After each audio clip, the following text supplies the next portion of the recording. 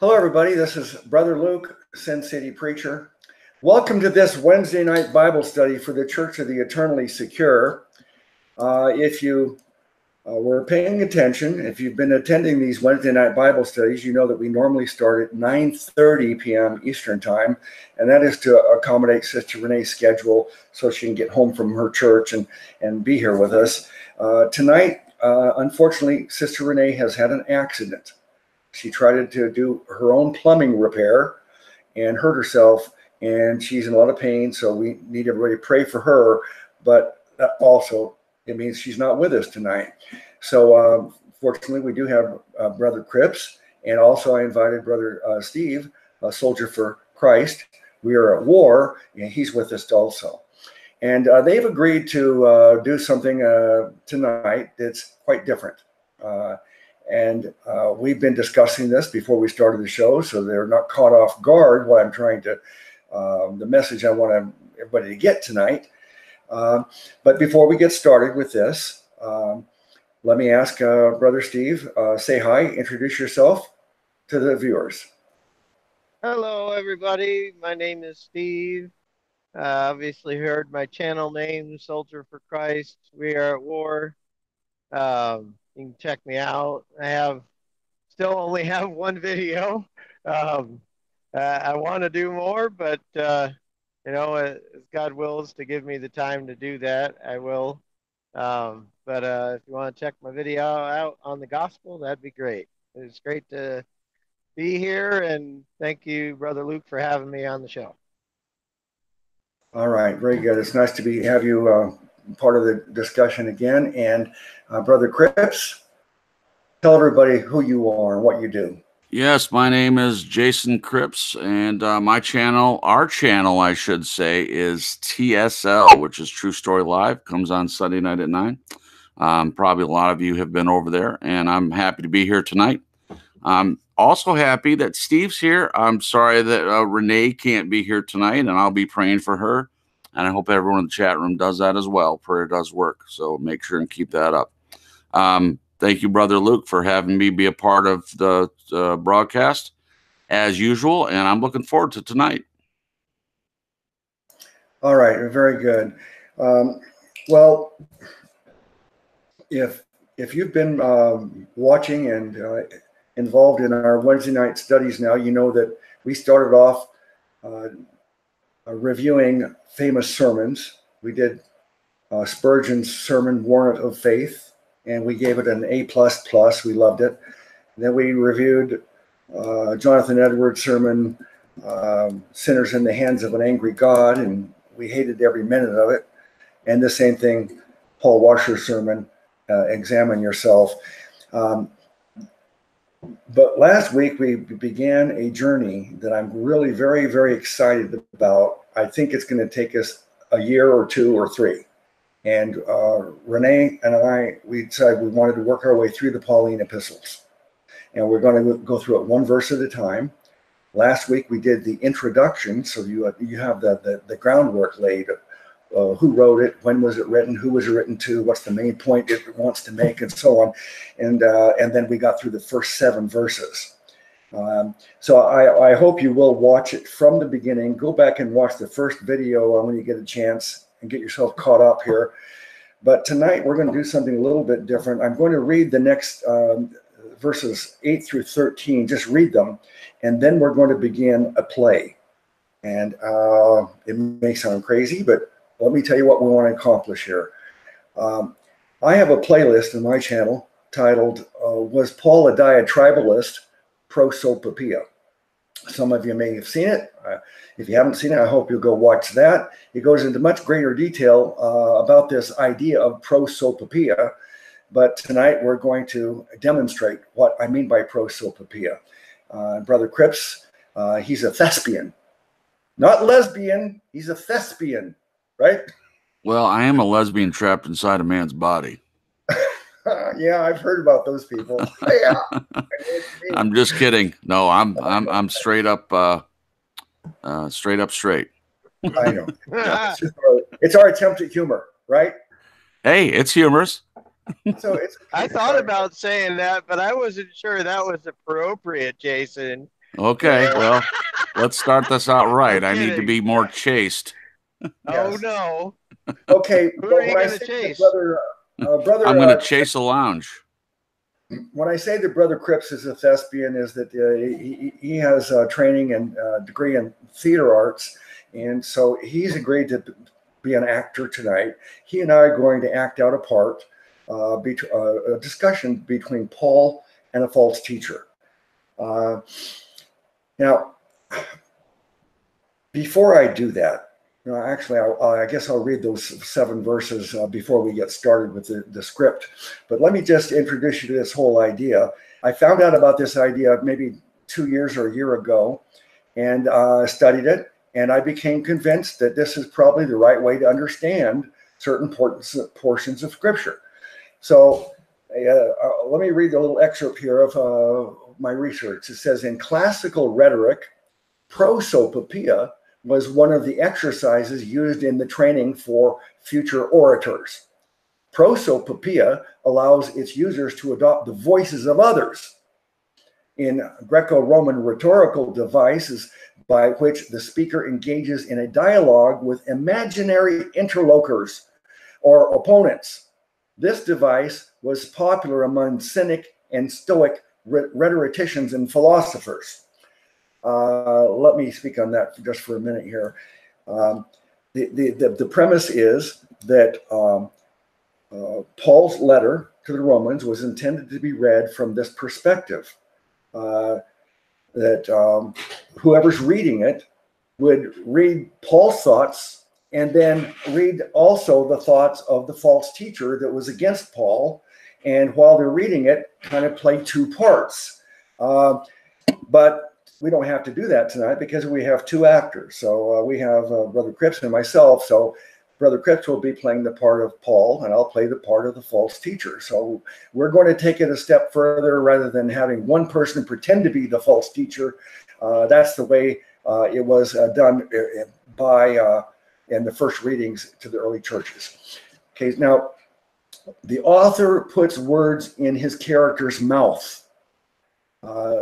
So Paul would be putting words, speaking the words of the opponent part of the time. I've often wondered by some of the verses attributed to Paul, it just doesn't seem like Paul. And I think this will make sense of that.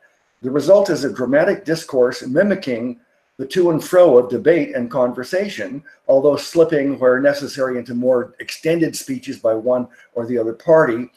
Scholars have long recognized the presence of diatribal material in Paul's letters. Diatribal material is another word for prosopopoeia. And they think that this is used in Romans 3, 1 through 9, and Romans 1, 18 through 32. Those are the verses we're going to use as a script. In fact, it's spoken by the opponent whom Paul is seeking to refute. Paul composed his letters with the expectation that they would be read aloud to the recipients. Think, auditors, not readers. Consider this for a second. If Romans was originally composed to be spoken, and if he composed part of it as a diatribe or prosopopoeia, then he probably would have given the bearer of the letter, in this case it would have been Phoebe. If you can see Romans 16, verse 1 and 2, to conclude Phoebe was the one that was given the letter to go read, would give Phoebe sufficient instructions on how it was to be read. The people themselves were largely illiterate, and their reading was an experience of hearing the text. Paul's letters were read out loud by someone, presumably the letter bearer, to an audience. They were performed. In this sense, each letter exists for us rather like the script of an old play, but a script that often preserves only one actor's lines, although an important one. All the explicit stage directions, instructions from the playwright and director, not to mention the original coached performances, have been lost. So we don't have like any notes Paul may have had or Phoebe may have had as far as Paul's instructions to Phoebe on how he wanted it to be read. We have to try to piece that together, it says. And there would have been multiple performances. So Romans wasn't read one time to the Church of Romans. It's assumed that it's read over and over again to different small congregations. And there would have been multiple performances. Romans for example, probably involved repeated presentations to the small cells of Christians scattered through the suburbs of that large ancient city. A complete description of the preserved script's possible meanings, then, should take into account the broader range of effects that its full-blooded performance would have entailed within a communal setting. It was an unfolding play, busy with drama, insinuation, color, plot, and movement. And like most plays, it probably had protagonists in some sort of conflict, whether in jest or in a more serious vein. In short, interpretation is best understood as the recovery of a set of performances by a letter bearer to an audience of listening Christians. I have never looked at the New Testament epistles in this light, and yet it becomes obvious. If I have written a letter with the intention that it is to be read out loud to a group of people, I will be sure that the letter reader understands what I've written, and I will instruct him how to perform it properly. And if I have employed the rhetorical device of diatribe in the letter, I will probably instruct him, for example, to alter the intonation and quality of his voice when he speaks in character, just so the audience cannot miss the dialogue between persons. And if I am parroting my opponent's position, then the change in voice actually becomes crucial. This is not something new for first century audiences. They have heard this kind of discourse many times before. We'll be reading it in a minute, but let me get the reaction from Steve to this premise, and also Brother Cripps.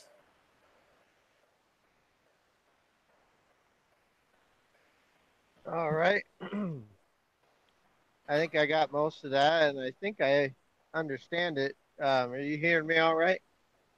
I'm going to turn your volume up a little bit. Your volume's a little bit low. Let me try to turn it louder.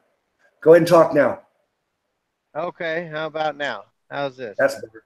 Okay, I turned your volume up. Okay, good. Okay.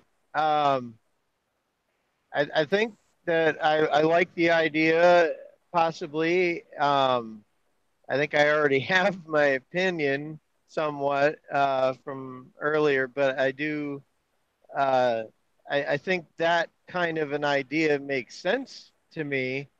I just don't have a lot of knowledge to either counteract or say it's right or say it's wrong, other than to let the Holy Spirit tell me if this is a true way to interpret the scripture or not. Mm-hmm. Yeah. We did a practice run through it before we went live, and Brother Steve listened to it, and his initial reaction was what? How about I tell my initial reaction after you guys do it? that makes sense. Okay, Brother Cripps. I don't want to prejudice the listeners. Oh, good idea. Before it's been read. Yeah, very good idea.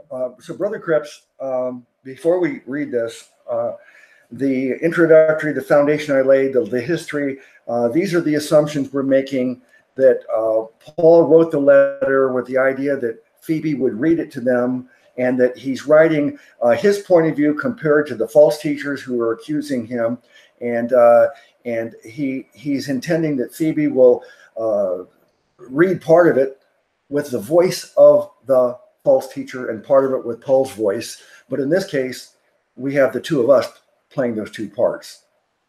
Correct. And keep in mind that in those days, they had various forms of entertainment. But remember, there was no technology like we have today. No TVs, no radio, no movie theaters. None of that existed. So historically speaking, and not just in the Bible, but just in those times, there were Greek plays. They're actually one of the first groups of people to have regular performances, and so it was well known through the area that when there was entertainments, this is the kind of mechanism that was used. So, as Brother Luke has said in the introductory portion, he's just trying to say that this is the kind of dialogue and the way to think about the way it's being presented. And then we're going to present the conversation as a dialogue, not necessarily for entertainment, but this is the way that we're thinking it should be read. So I won't say much more than that, because I think Steve made a good point that we don't want to prejudice anything, but I think reading the introduction and just doing a brief intro to it is a good start. Mm-hmm. Okay. Before we get into the actual play acting here, I want to point out a couple of problems in Romans that I want to ask anybody. If this is not the solution to the problem, we're offering you a solution to the problem that I think is the right way of understanding it. If this is not the solution, then you're going to have to come up with a good explanation of what Paul means. I'll give you a couple of examples. We know that Paul is the champion of the gospel of grace alone, through faith alone, in Christ alone. Don't you dare add any works to it, or you've ruined it. That's Paul's theme. So how do we reconcile some of these things from Paul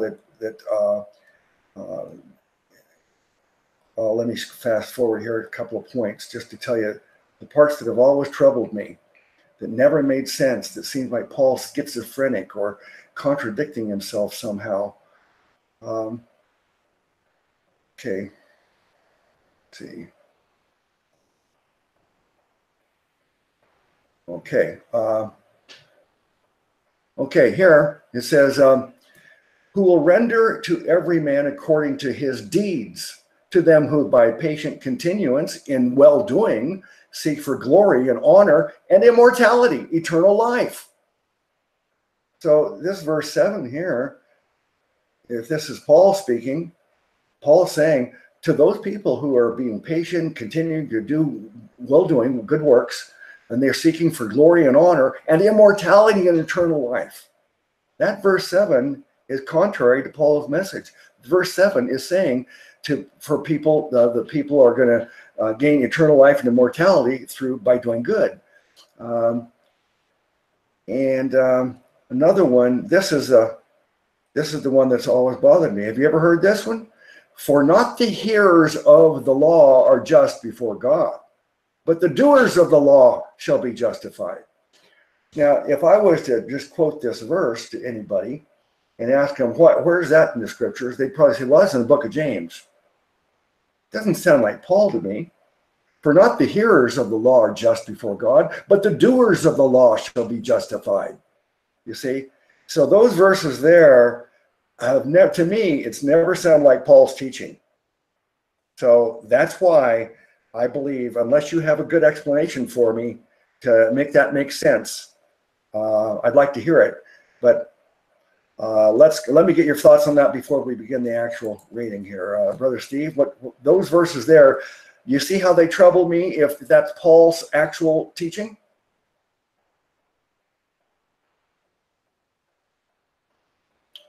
Brother Steve, you still with us? Guess not. Brother Cripps, you there? I was trying to push the button. Sorry. Okay. Those verses I just read, that I say, if that's what Paul is teaching, it's contrary to all of his other teaching. What do you say? Well, without looking at the context, and again, like I'm sure Renee would say, since she's not here, and I agree with this, that, context is always key. And I think that, if I was to actually sit down and look at the verses around it and see what is actually being said, that there might be a logical explanation, or maybe what we're proposing here could be the best explanation. I don't know. I think, like I said, I don't want to prejudice too much and say this is a possible way of interpreting the scripture, but I would agree, that if you take one verse out by itself in any way, you can make it say whatever you want. And that, of course, is always dangerous to do. Okay, thanks. All right, Brother Chris, before we get into the reading, those trouble verses that I just read that troubled me, that have always made me wonder. It doesn't make sense. It sounds different than Paul's message. So what do you say about that? Yeah, well, I think it's going to come out in the way that we're reading it. I think the audience will pick up on those as they're presented. But in general, I want to switch a little bit to the idea of interpretation. The thing about interpreting the word, it can only be done by a person whose eyes and ears are opened by the Holy Spirit. So I would concentrate on the idea that all we do is present the material, and the audience, the Holy Spirit, I mean, will be totally responsible for showing that light, if it indeed is it matches what your ideas are. I certainly agree. I never really wrestled with this particular passage, but when we started talking about it, I think a week or two ago, I definitely see where you're coming from. And I think that there may be something to it. That's like I said, I don't want to talk too much about it. I'm trying to answer your questions, but I want to let the information come out on its own. Yeah, it's like if you say too much, you're spoiling the plot of the movie. Yes, it's like going to a movie, and then before the movie, some guy comes out and he explains to you what you're about to see. I mean, you know. Yeah. Okay, so we're going to read it or act it out right now, and keep in mind, almost all theologians understand and agree that early church history, there was a transitional period. In the beginning, it was all Jews. Finally, they let Gentiles in. In the beginning, they wanted the Gentiles to become Jews, and finally they relented on that. So there was a transition, and during this transitional period, which was at least 30 years, there was these teachers who were following Paul around, and they're called Judaizers, and Paul references them many times. They were accusing Paul of being a false apostle and saying that he's given people a license to sin. And keep that in mind. So this dialogue is between Paul and that one of those false teachers. So, all right, brother, let's begin. I am debtor both to the Greeks and the barbarians, both to the wise and to the unwise. So as much as in me is, I am ready to preach the gospel to you that are at Rome also. For I am not ashamed of the gospel of Christ. For it is by the power of God unto salvation to everyone that believeth, to the Jew first, and then also to the Greek. For therein is the righteousness of God revealed from faith to faith, as it is written, the just shall live by faith. For the wrath of God is revealed from heaven against all ungodliness and unrighteousness of men, who hold the truth in unrighteousness. Because that which may be known of God is manifest in them, for God hath showed it unto them. For the invisible things of him from the creation of the world are clearly seen, being understood by the things that are made, even his eternal power and Godhead, so that they are without excuse. Because that, when they knew God, they glorified him not as God, neither were they thankful, but became vain in their imaginations, and their foolish heart was darkened. Professing themselves to be wise, they became fools and changed the glory of the uncorruptible God into an image made like to corruptible man, and to birds and four-footed beasts and creeping things. Wherefore God also gave them up to uncleanness through the lusts of their own hearts, to dishonor their own bodies between themselves, who changed the truth of God into a lie, and worshipped and served the creature more than the Creator, who is blessed forever. Amen. For this cause God gave them up into vile affections, for even their women did change the natural use into that which is against nature. And likewise also the men, leaving the natural use of the woman, burned in their lust one toward another, men with men, working that which is unseemly, and receiving in themselves that recompense of their error which was meet. And even as they did not like to retain God in their knowledge, God gave them over to a reprobate mind, to do those things which are not convenient, being filled with all unrighteousness, fornication, wickedness, covetousness, maliciousness, full of envy, murder, debate, deceit, malignity, whisperers, backbiters, haters of God, despiteful, proud, boasters, inventors of evil things, disobedient to parents, without understanding, covenant breakers, without natural affection, implacable, unmerciful, who, knowing the judgment of God, that they which commit such things are worthy of death, not only do the same, but have pleasure in them that do them. Therefore thou art inexcusable, O man, wheresoever thou art that judgest. For wherein thou judgest another, thou condemnest thyself. For thou that judgest does the same things. But we are sure that the judgment of God is according to truth against them which commit such things.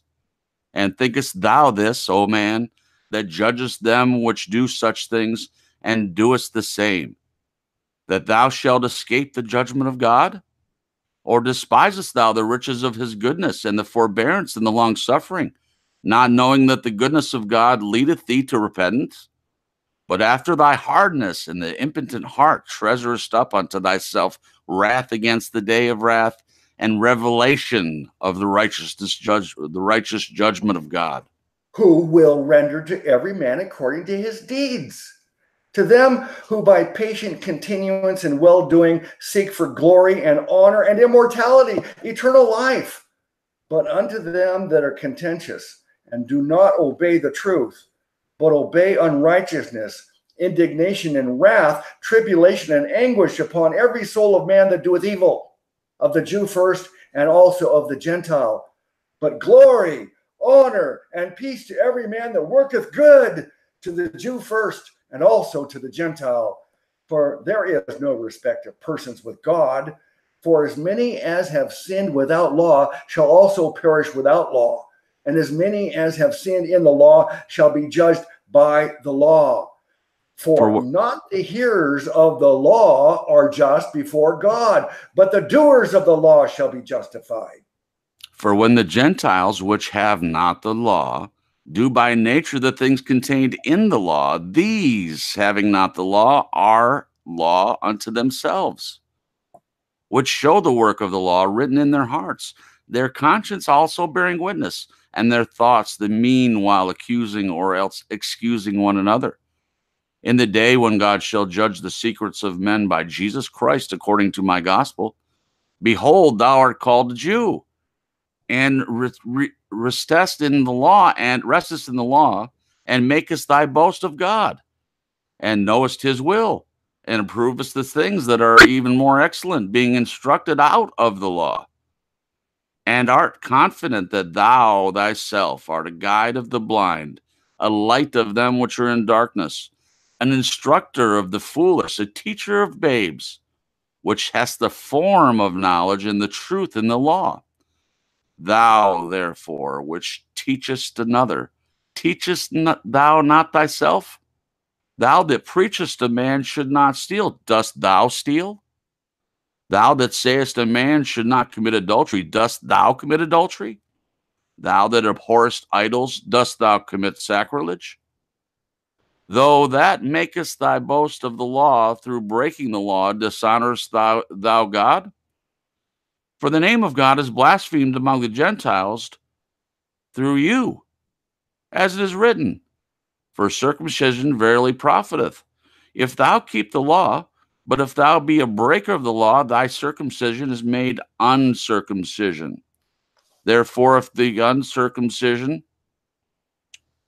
keep the righteousness of the law, shall not his uncircumcision be counted for circumcision? And shall not uncircumcision, which is by nature, if it fulfill the law, judge thee, who by the letter and circumcision dost transgress the law? For he is not a Jew, which is one outwardly, neither is that circumcision, which is outward in the flesh. But he is a Jew, which is one inwardly, and the circumcision is that of the heart, in the spirit, and not in the letter, whose praise is not of men, but of God. What advantage then hath the Jew? Or what profit is there of circumcision?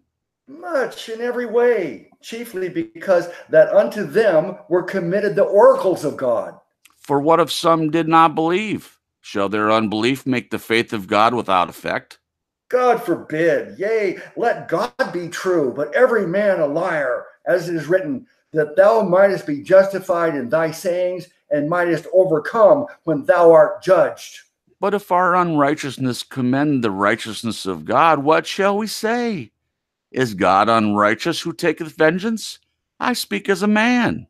Oh, God forbid. For then how shall God judge the world? Well, for if the truth of God hath more abounded through my lie unto his glory, why yet am I also judged as a sinner? And not rather as we be slanderously reported, and some affirm that we say, let us do evil that good may come. Whose damnation is just. Oh, what then? Are we better than they? No, in no wise, for we have been proved, both Jews and Gentiles, that they are all under sin. As it is written, there is none righteous, no, not one. There is none that understandeth. There is none that seeketh after God. They are all gone out of the way. They are altogether become unprofitable. There is none that doeth good, no, not one. Their throat is an open sepulchre. With their tongues they have used deceit. Their poison of asps is under their lips, whose mouth is full of cursing and bitterness. Their feet are swift to shed blood. Destruction and misery are in their ways, and the way of peace have they not known. There is no fear of God before their eyes. Now we know that what things soever the law saith, it saith them who are under the law, that every mouth may be stopped, and all the world may become guilty before God. Therefore, by the deeds of the law, there shall be no flesh be justified in his sight, for by the law is the knowledge of sin. Yeah. Okay. Well, I hope that when people, whoever actually listen to this now, and who listen to this in the future, I'm very, very interested about their thoughts and their reaction. Unfortunately, I'm not seeing like the chat room has paid any attention at all to this. I don't see one comment in the chat room regarding this subject. But let me ask Brother Steve, tell me your reaction now and initially to this. What do you think? Well, I'll try to repeat myself as best as I can from what I said earlier. Uh, my first reaction to this was wow. And that the, my inner man that, is connected with the Holy Spirit was just humming with joy in hearing it read that way. Um, and it really makes to me a lot of sense having it read that way. And it really sounds like what you'd have today if you had a lordship salvationist arguing against a free grace gospel preacher, someone, defending the gospel of the grace of God by faith alone. And someone who is saying, no, you must work for it. And if you work for it, you'll gain eternal life and all that nonsense that they preach. So, it's quite the difference. And, as I've read the Pauline epistles, before and many times, I've seen places where it certainly, comes across, at least it has to me, that Paul is stating an opinion of someone else in his letter, and then he's defending against it in his letter.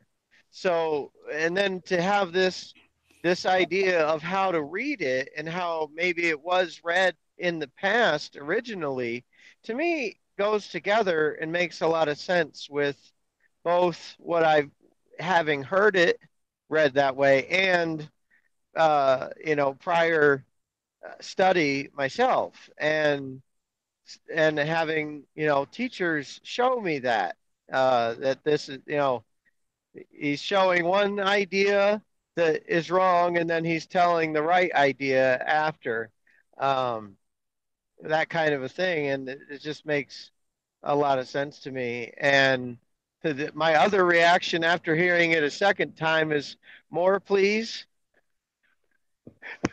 I want to hear more of it read that way. Right on, So, Steve. so I think you guys did an excellent job, both times, both before and after, and now while we did it live. So I think you guys did a great job, and so Thanks, Steve. Yep. Appreciate it, brother. Okay, now, Brother Cripps, I've known about this. I've been talking about this for a year or two, but this was brand new to you. I just threw this at you, and Steve too, and so we know Steve's reaction, and I'd like to know yours. I believe that it fit perfectly, one line after another. The argument and the rebuttal, the argument and the rebuttal. It seemed to be written perfectly for that in that way. Oh, I can fill in time answering that. I think it's brilliant, actually. The thing about being a thespian is reading so many scripts, you start to see things that way naturally anyway. I mean, even reading like a novel and fiction, see how the storyline plays out and how the different characters present their different ideas. So yes, you're right. I hadn't, I've read this verse many times. Romans is probably my favorite book of the Bible. I think I might have mentioned that to you before, particularly the Romans 5:1-8 scripture. I mean, it's related only in saying how much I appreciate this book. But when we first started talking about it, and I read over it a couple times, I started to see it. But it really didn't have the same impact until we just read it. I mean, even reading it before the show. Being on air is different. And the second time I read it, it kind of convalesced isn't the right word. I don't think it concreted the idea that this is the way it was supposed to be read. I think it's fantastic. And I agree with Steve. I almost wish there was another dialogue. Maybe we should think about doing it again. And before I hand it over to you, people were listening. Hendricks in the chat room says, Sin City Preacher, we see people try to justify themselves by their flesh all the time when they need the gift of the Spirit of righteousness to dwell in them instead. So I just want to throw that out there. And I did see a couple people saying that they enjoyed the dramatic reading. So yeah, I think some people were paying attention. So that's always nice. Yeah, I did see Hendricks and Jessica and someone else. I'll go back through it more carefully in a minute, but I know there were some people that listened and understood, and maybe will actually value this, because to me this is a revelation. In my opinion, it's that important, and I'll tell you why. Not only do I now understand these problem verses where Paul is saying that it's not the hearers of the law, but the doers of the law. That's contrary to everything Paul taught, and yet we think he's teaching that. And then also the earlier part about, hey, those who are seeking to do good and doing all these wonderful things, then they're seeking immortality and eternal life. Well, that's eternal life through works. And so these things are contrary to Paul's teaching. And this way, it makes sense, because it's not Paul's teaching; it's the false teacher, and Paul is arguing with him.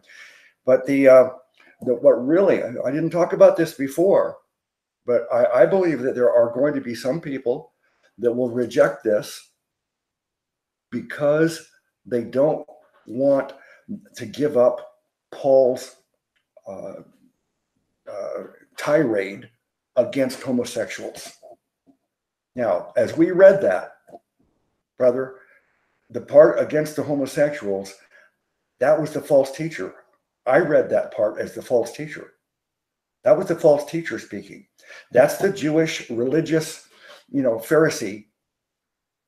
Pharisees became believers, but they didn't give up their spiritual pride, self-righteousness, and there's accounts of that all over the New Testament. They became believers, but they're still full of spiritual pride and hypocrisy. And these people, they hated the Gentiles. Particularly in Rome, it was the worst. Rome was famous for its homosexuality and the horrible life but people want to go there and say, see what the Apostle Paul said? The Apostle Paul preached against the homosexuals, but I don't think he did. I think that's the false teacher preaching against it. And Paul's replying back to, wait a second, you're being very judgmental here. You look in the mirror, you're guilty of some sin too, aren't you? We're going to go back through the whole thing very carefully. But that's the thing. I think some people who love the idea that Paul is coming hard against homosexuals, they're going to reject this because they don't want that they want that to remain Paul's belief. What's your thoughts about that? I completely agree. The way that it's broken up, as far as the way we read the dialogue, and also the way you read it, kind of the attitude that you have, I think was perfect to represent that idea. I think it sold it pretty well, actually. And yeah, so the rebuttals that Paul does is kind of redirecting it, as you said before the show, making it about what the false teacher is saying, and not about the homosexuals, not about all the sinners. And in fact, he's directing it back towards people that are judgmental of others, knowing that we're all sinners, and knowing that it's God that gives the forgiveness, and only through Him. And that if you're judging someone, you're condemning yourself. Mm-hmm. Yeah.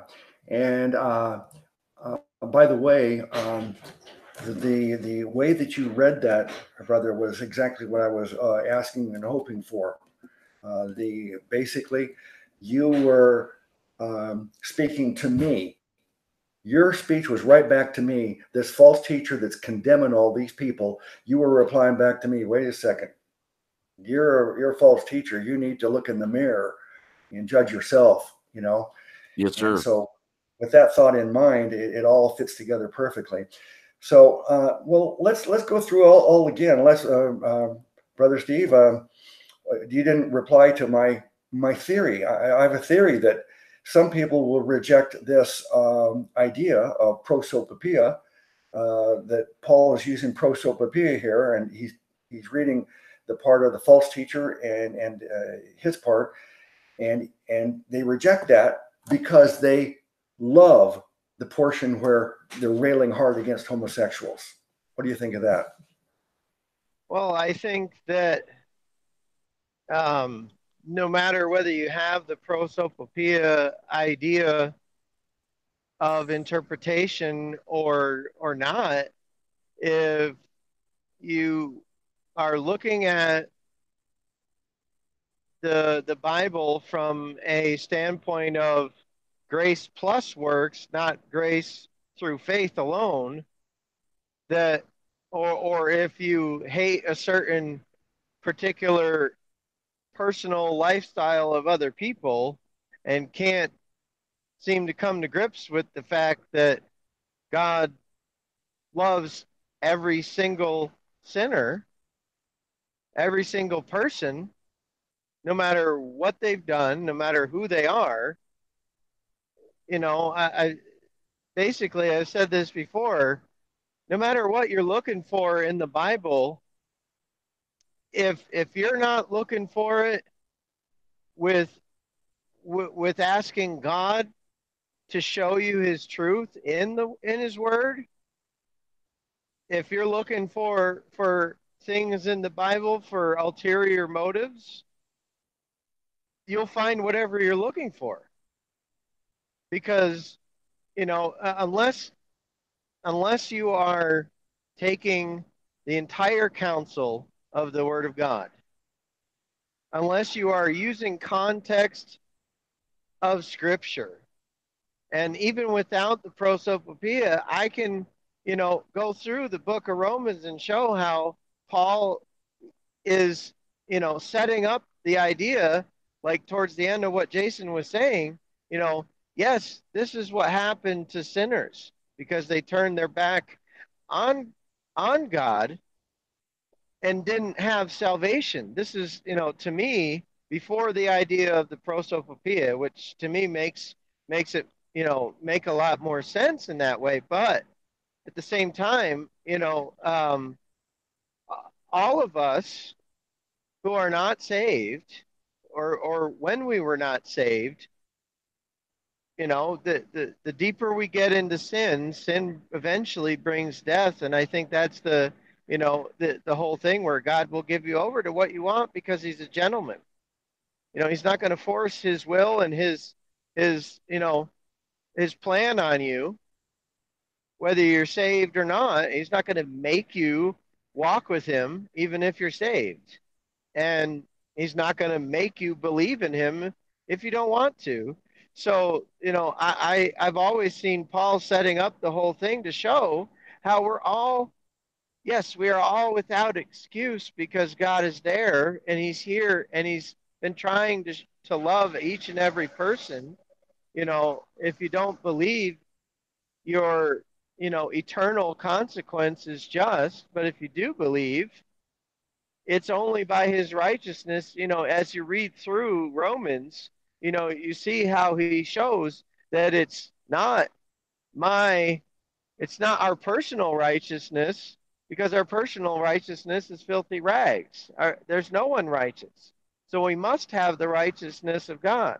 And, I see him setting this up to show that, like, every single idea of any kind of sin without perfection and the perfection of Christ, without that perfection, we are all doomed. We are all lost. You can try to justify it no matter what way you do. But at the end of the day, if you try to justify by the law, your damnation is just. If you justify by Christ's justification of you through his blood and his resurrection, then you are righteous indeed and are seated in heavenly places, now and forever. Amen. Yeah. Well, I'll add to that, Brother Luke, if you want. yeah, all right. So, yeah, Steve, you're absolutely right on, brother. That's kind of what I was saying about it's up to the Holy Spirit to interpret it. But I do think that presenting it like it does helps someone who may be kind of struggling with that until the Holy Spirit gets them to the point where it's more of a natural thing, especially just someone starting out in the Word. I think in some ways it would avoid a lot of confusion for a new believer, especially, because I think there are many passages in scriptures that until we do have the direct influencing of the Holy Spirit in order to help us interpret, because here's the truth of it: there are so many denominations out there and so many different pastors, and many of them twist scripture. So there's a lot of people sitting in churches, and it depends on what the particular pastor's idea of that passage is, and if he's not relying on the Holy Spirit to give him the way to preach these passages and verses, then people can easily be misled. So, Steve, I agree with your point, absolutely. But I also see the purpose of, again, especially for someone starting out with reading these verses in the chapter. I think it's extremely helpful to look at it that way. It's an effective tool, in my opinion. But this is great. Great points by everyone so far. Back to you. If I could just say real quick, I think that's an excellent point, Jason, especially for babes in Christ. That's awesome. Thank you, Steve. Now, we stand in agreement. You usually do most of the time. But last Wednesday, before we got into the scripture, we spent probably a half an hour laying a foundation, as I said, talking about the historicity of this book. We want to know who wrote it, a little bit about the person, what their main message, what they're trying to get across in the book, who they're writing it to, the year it was written, because it makes a difference. What point in church history was it written? The church wasn't the same in 30 AD as it was in 70 AD. It changed a lot. From Pentecost till Gentiles came in with Cornelius. That's 10 years. So for 10 years, there's not even a Gentile in it. And then it took 20 years from Pentecost before they had the Jerusalem Council, where they were trying to settle the issue if someone has to be circumcised. That's 20 years after Pentecost. So if a person knows all these things about the timeline of all these events, about this struggle for doctrine in the beginning of the church, and then you're probably more likely to understand the true meaning and intention of the scriptures if you have that in mind. And I do think that if it is correct, I've come to the conclusion that I do think this is the correct way of understanding it. Now, as someone who's brand new to it, I can understand if you either believe it or you don't, or you're leaning that way or not. You don't need to make up your mind right now. Maybe someday you'll reject it or be convinced that this is the correct way. This is really what happened. But I think when we understand the history and everything that was going on, we understand that Paul was born in the Jewish family line, Benjamin, but he was born as a Roman citizen. He became one of the strictest Pharisees. He studied under Gamaliel, the main teacher. And yet he also studied Greek philosophy. He was highly educated. There's no writer in any of the books, especially in the New Testament, there's no writer that has the level of education and scholarship that Paul had. He was very, very learned. He knew about Greek philosophy, Greek mythology, all this stuff he knew about, and he used all of that. And the idea that he would use Greek oratory techniques like prosopopoeia is certainly very believable to me. And then when we actually apply it and read it in that way, it makes more sense than it ever did before to me.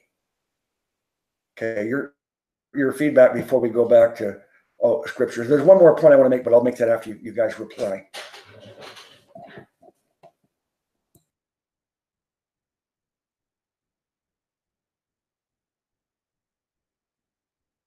Go ahead, Steve. Sorry, I was having trouble pushing the. I was trying to keep the same order. You go first, and then I follow up. But that seems to work out pretty well. Yeah, I was just trying. I tried to push the unmute button, my mic button, like 3 times, and it was like, no, I don't want to be pushed. You don't want to be pushed. Right. So,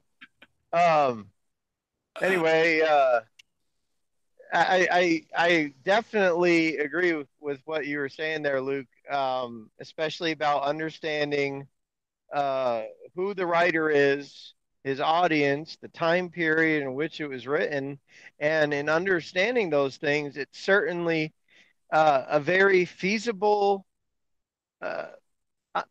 a very intellectually feasible idea to propose that Paul would use this kind of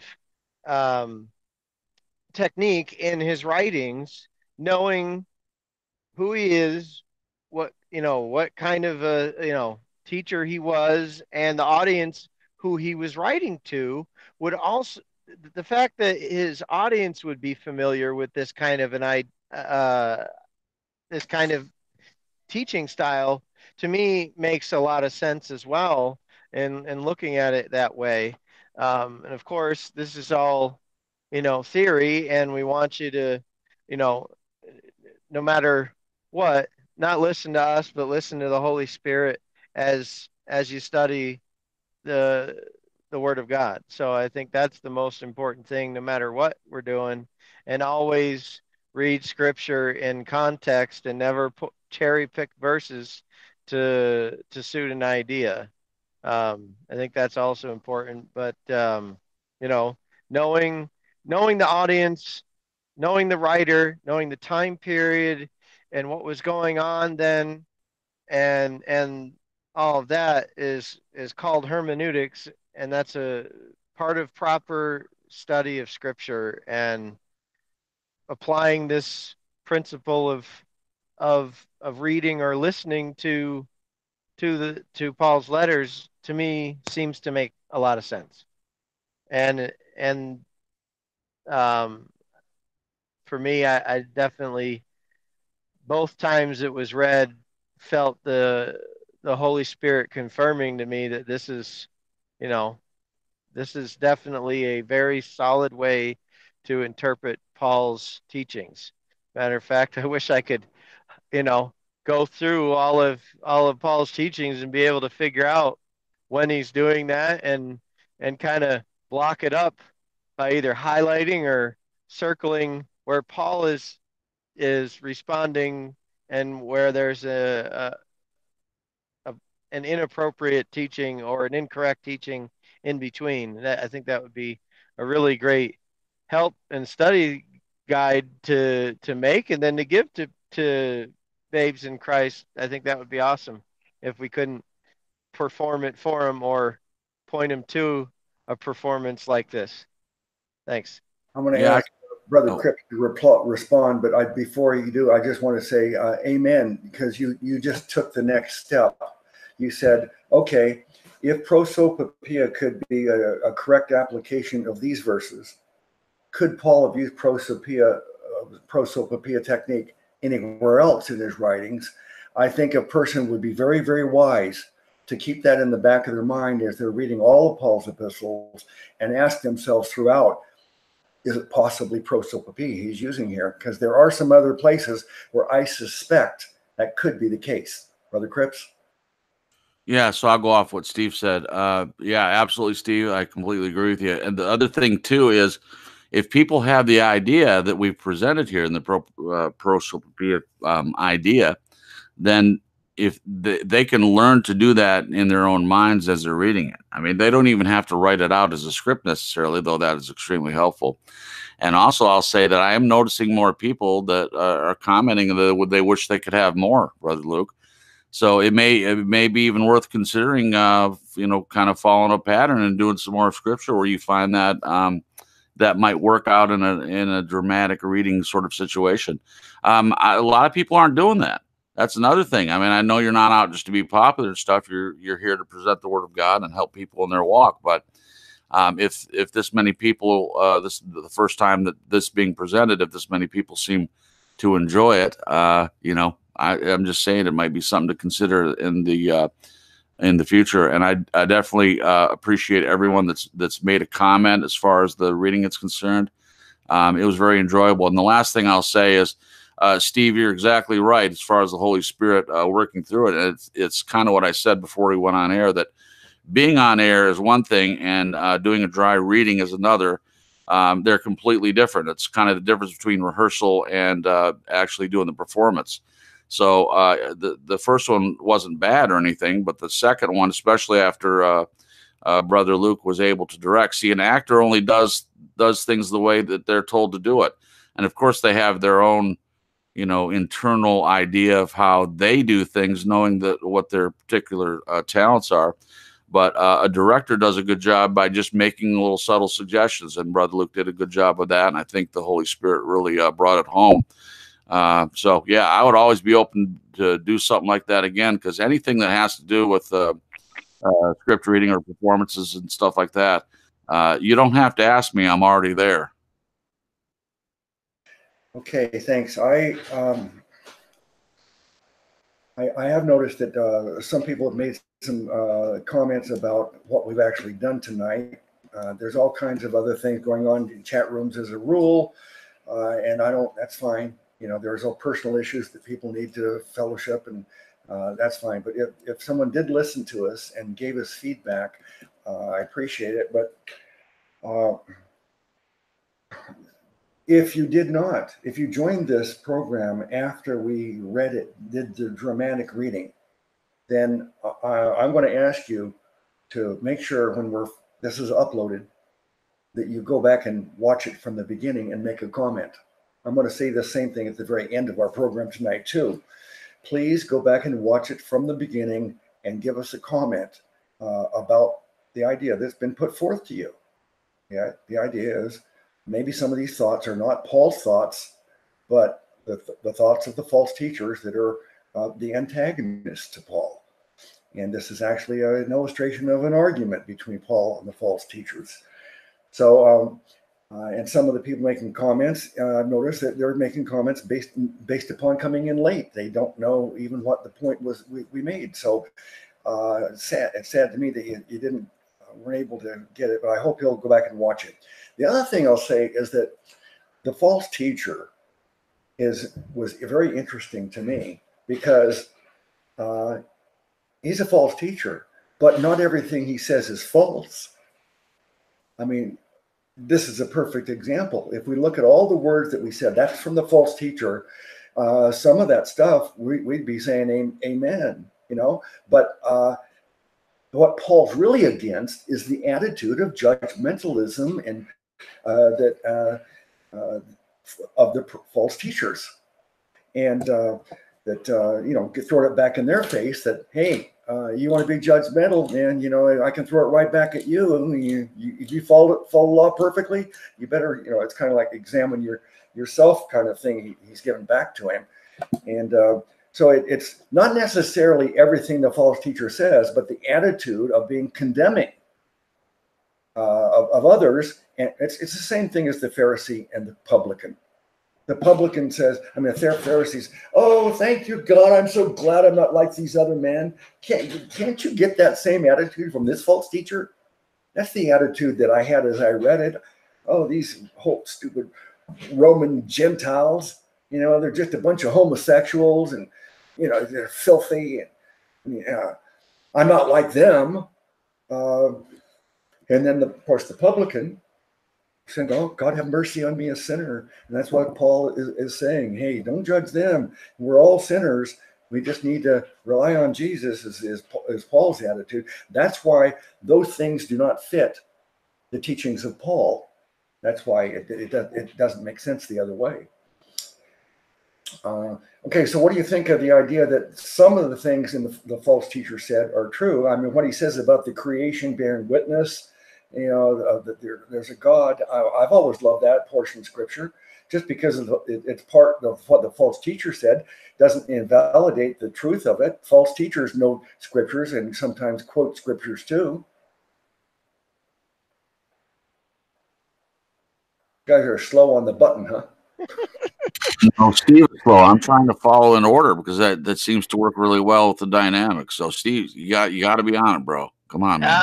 I'm on it. I'm just used to, when Brother Luke does the Sunday service, he usually picks specific people in order, kind of flip-flops the order back and forth and stuff. Yeah, but we're finding our own pace, Steve. Come on. All right. We're finding our own pace. Just kidding. Everybody knows. One thing that is truly interesting with any type of false teacher, I hate to say it like this, but the best false teachers, which is a poor way of putting it, because they're not good by any stretch of the means, but the ones that seem to be the most effective in causing confusion and leading people astray from the truth are those that mix truth with a lie. And the closer they get to the truth and the littler bit of lie that they can, the smallest little bit of lie they can put in it, for them, the better. And so, of course, they would be using the truth. And of course, I'm also stating this all from the perspective of using this prosopopoeia idea. That's a hard word to remember and say.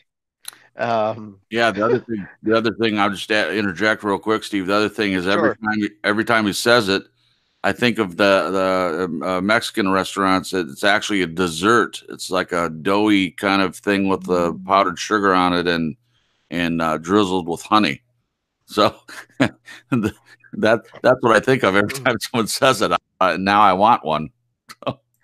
Yeah. A prosopopea, I mean, it's a person who likes those sopapillas. That's it. That's it. And that's Yeah. me, by the way. That's me. By the way, if I spelled it out and you didn't know how to pronounce it, but I just spelled it out and you tried to pronounce it, it'd be hard to figure it out. When I first started learning and teaching about this, I had to go to the phonetics and I had to write it out phonetically. And the first videos I made on it, I kept on mispronouncing it. But now it's easy. It's like the sopapilla. That's how I remember it. The sopapilla, but it's prosopapilla. Yeah, you can dice it up a little bit. Yeah, so it's pro soap p. Yeah. That's what it is. So then you put all that together, prosopapilla. Prosopapilla. There you go. Yeah, I couldn't say it for weeks. Couldn't get it right.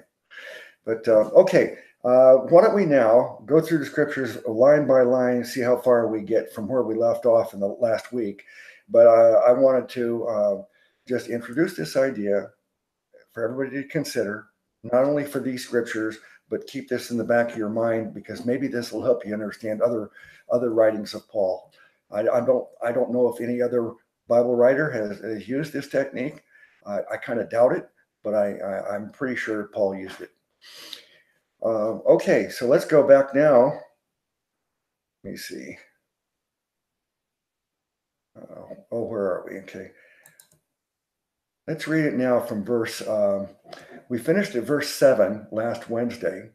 So beginning with verse 8, I'll read.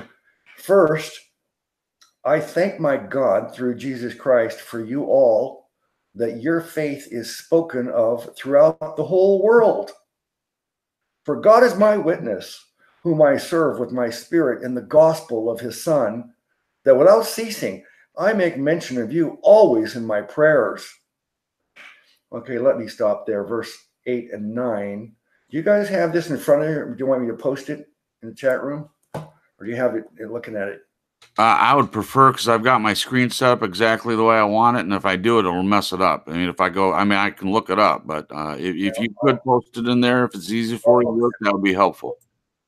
I'll post it right here.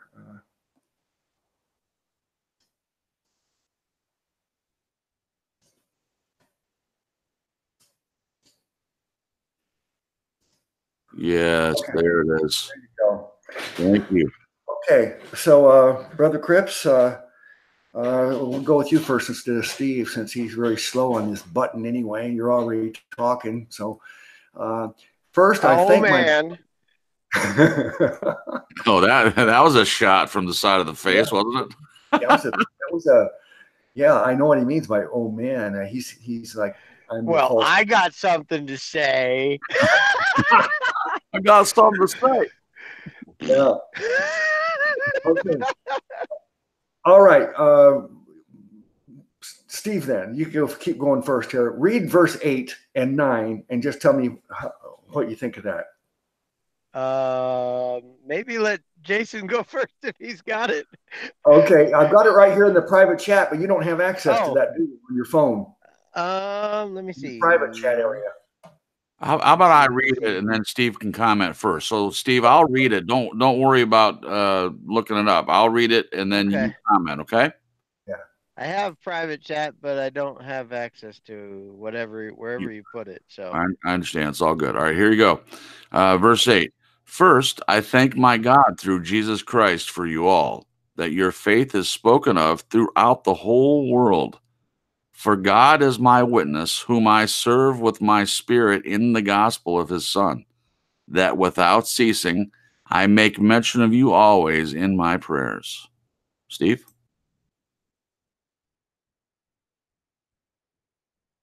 Button. There's the button. All right. What a testimony. What a testimony to have. I mean, if there was a testimony that a believer could want to have, that would be it. That my faith or your faith is spoken about through the whole world.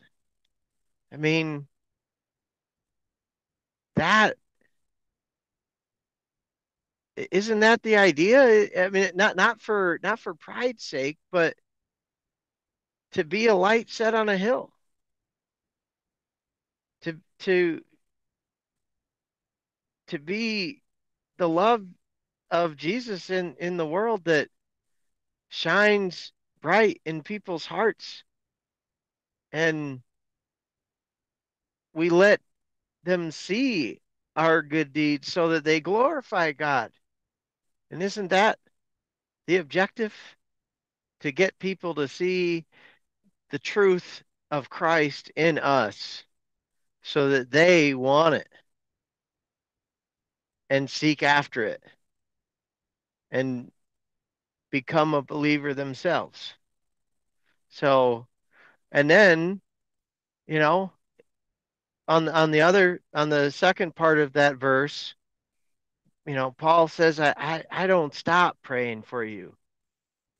And as far as our relationship and how we deal with our brothers and sisters in Christ, I think that's how we should be treating each other. Always with care, always with prayer, always praying for each other. Not, oh, I'll pray for you, and then you forget about it the next moment. When somebody says they have a prayer request, actually taking time to pray for them regularly, not just like one time, or bless them, Lord, and that's all you do. The one verse that comes to mind, and I've heard it read a couple times recently in Matthias's private chat. The effectual, fervent prayer of a righteous man availeth much. And there's two things in that verse. One is of a righteous man or woman, and that righteousness is not my own. That's the righteousness of Christ. And the second thing is fervent prayer. It's not a one-time request. It's, like the woman that kept going to the judge over and over and over asking for something, and it was her persistence that got the judge to grant her request. Amen. And thereby the first word, the effectual, it's effective because it's fervent, it's continual, and it comes from a believer who has the righteousness of Christ. So I think, you break that verse down into the kind of witness and testimony that we want to have, testimony of other people about us, the kind of witness that we want to bring to the world, and the type of relationships that we should be having with other believers. Gosh, Steve, I love following you, man, because you give me a lot of places to go. I appreciate that. So the first verse, I agree completely. What a testimony that is. He says that your faith is spoken of throughout the whole world. How amazing is that? Reaching every place where people haven't heard it, and it comes back to Paul, and then he gives them this encouragement. That is a huge testimony. And if someone says that about me, of course I give all glory to God. But if someone says about me that with everything that I do, and as much effort as I try to put into saying yes to any opportunity that God puts in front of me, I mean, if I even get half that, I would be happy if it was one person. But in this case, it's spoken of throughout the whole world. The other point I want to make that you brought up, Steve, first of all, what you said about prayer. Yes, yes, yes. Fervent prayer is necessary. I kind of wish people could actually see the prayers going up. The scripture is ripe with descriptions of all the prayers of the saints coming up, and God being able to see it, and how sweet the prayers are. Prayers have power, folks. And one of the things you touched on, Steve, I was one of those people, unfortunately. I guess I shouldn't say unfortunately, because every place that I've been in my life, God used it to mold me. So now, even as I'm speaking this, when I look back at a time, it's not that I didn't care about people, but I think in churches especially, it becomes kind of a flippant thing. You know, it's like someone comes up and says, "Yeah, I'm applying for a job. I've been out of work for a while, and I'm hoping I really get it." And you're sipping coffee, and talking and stuff. You'd say, "Oh yeah, brother, I'll pray for you." And Steve, you're right. They absolutely forget. I was guilty of that all the time.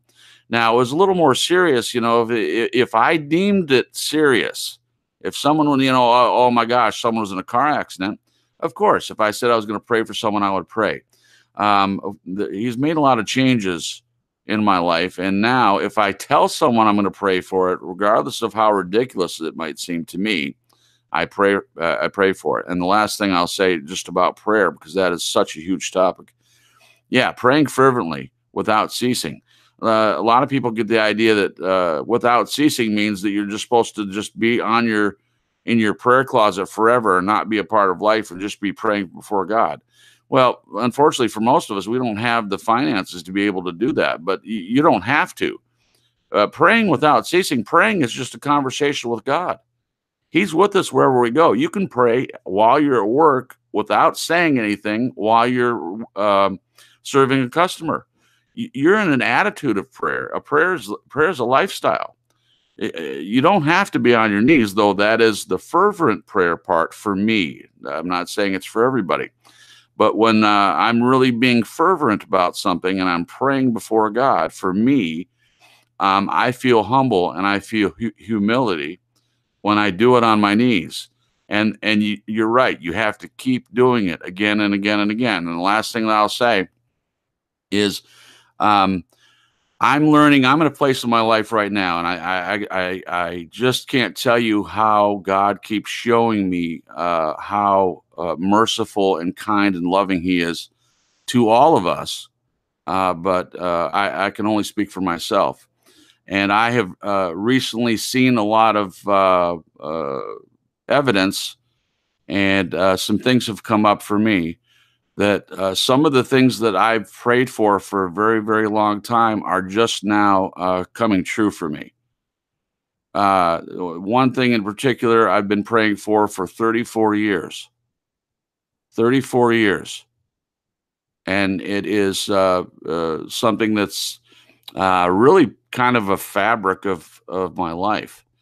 And it would be a long story to tell here, so I'll save it for another time. But just believe me, sometimes we pray for something and we don't get an answer and we get frustrated with God. And we think that He doesn't listen to us. And it's easy to do. We live in a broken, fallen world. Everything that we face every day makes it more and more difficult sometimes to see God. So it's easy in your circumstances to think, oh, I keep praying for this and it doesn't ever happen. Well, the thing He's shown me is that my prayer was answered at the moment I prayed it. It just took me 34 years to get it. So is that true for everyone else? Whether it is or isn't, God will answer your prayers. Sometimes His answer is yes. Sometimes his answer is no. And sometimes His answer is wait. Wait on the Lord. If you wait on the Lord, you will find an answer. He will always answer you. He's not going to ever ignore you, ever. He loves you and He cares about you.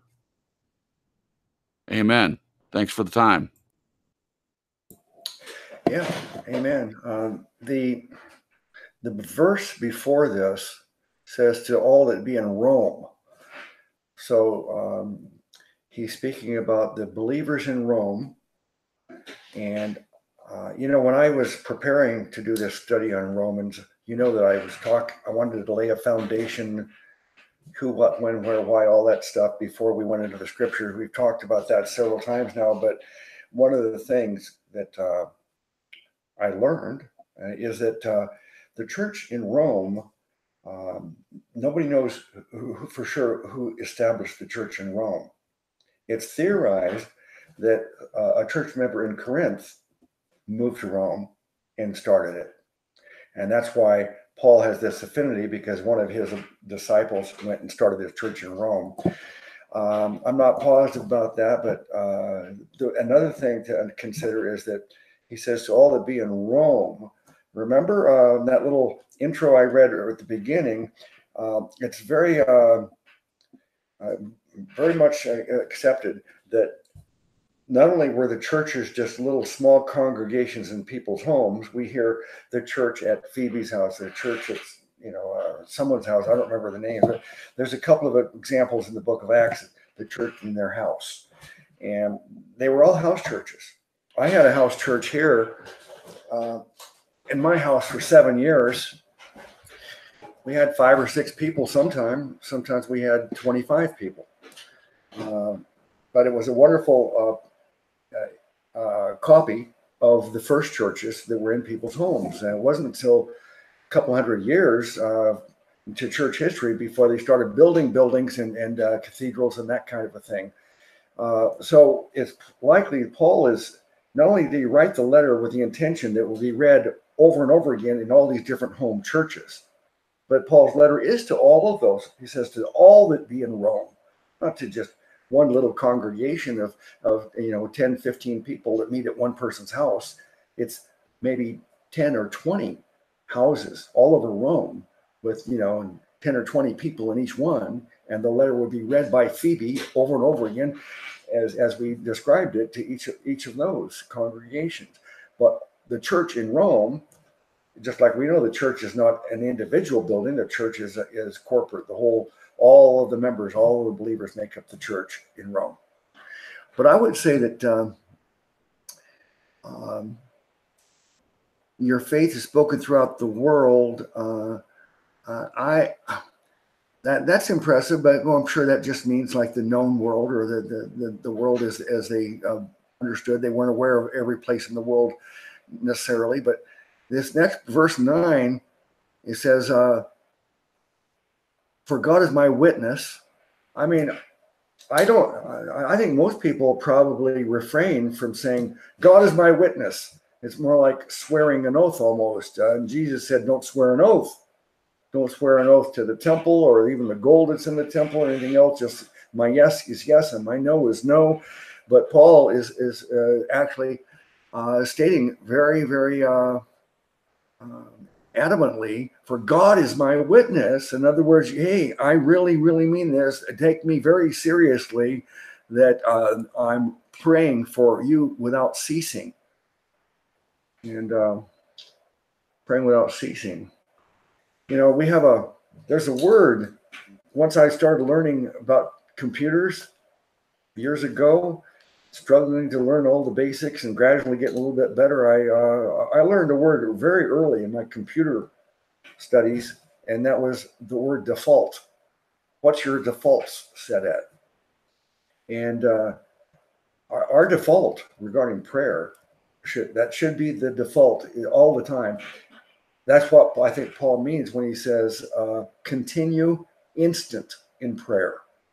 Pray without ceasing. Well, we can't really pray without ceasing, because right now I'm not praying because I have to think of what I'm going to say and say it. So my prayer is ceased. But continue instant in prayer means that as soon as your mind is not occupied, the default is it goes right back into fellowship with God. As you said, it's a conversation with God. Who do we love the most? Who do we want to talk to the most? Well, immediately, as soon as my mind is freed up, I'm talking to God again. I think that's what he wants the default to be for all of us. All right. Anything more before we go to the next verses? Yeah, I'd love to add one more thing with what Jason was saying and you were saying about conversation, that prayer is a conversation between us and God. And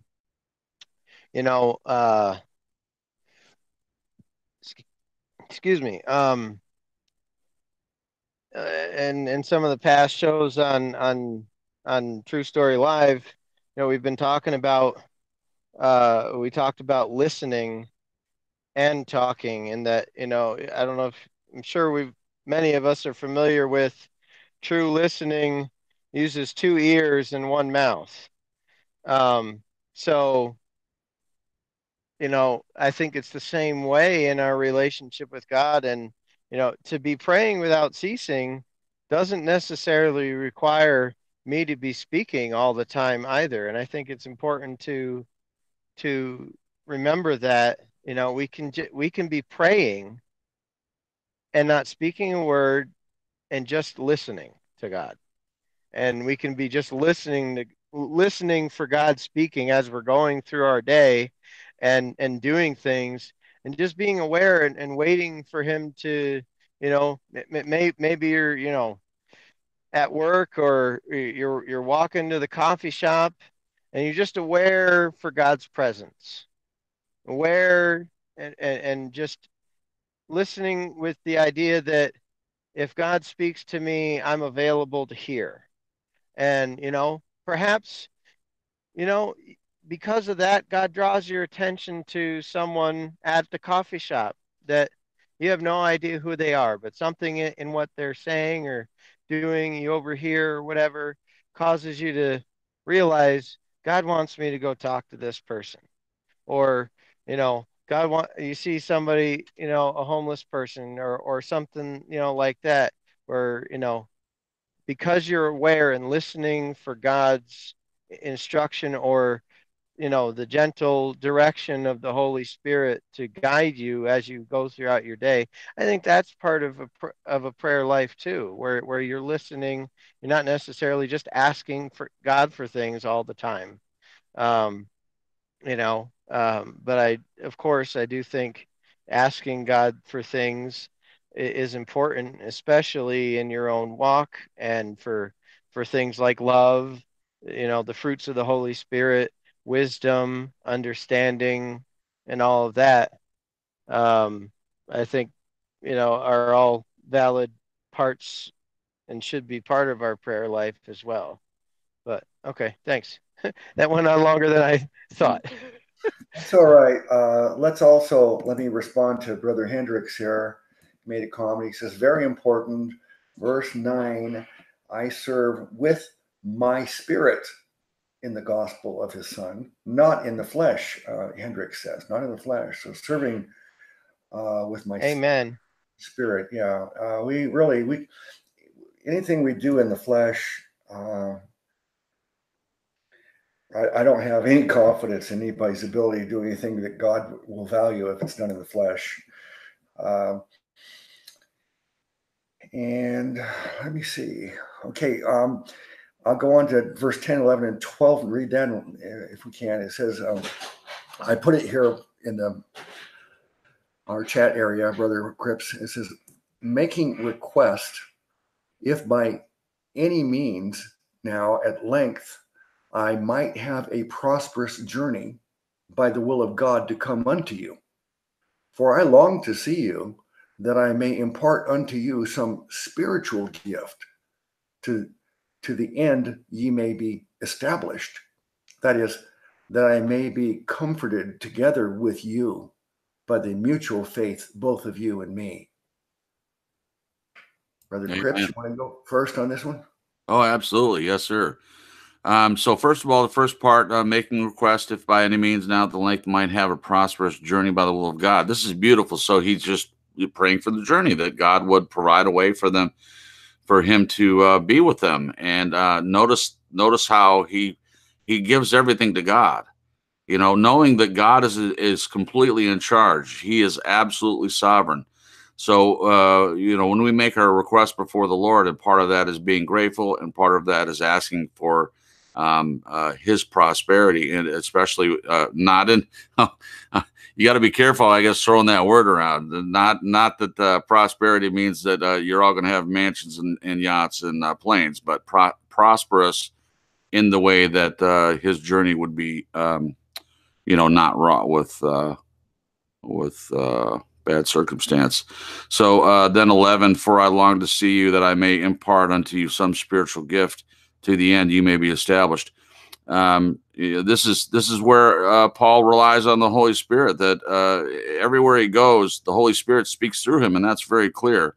So he's agreeing with the Holy Spirit beforehand, even expecting that that the Holy Spirit will grant the spiritual gift that helps establish, in other words, confirm and hold up the people that he's speaking to.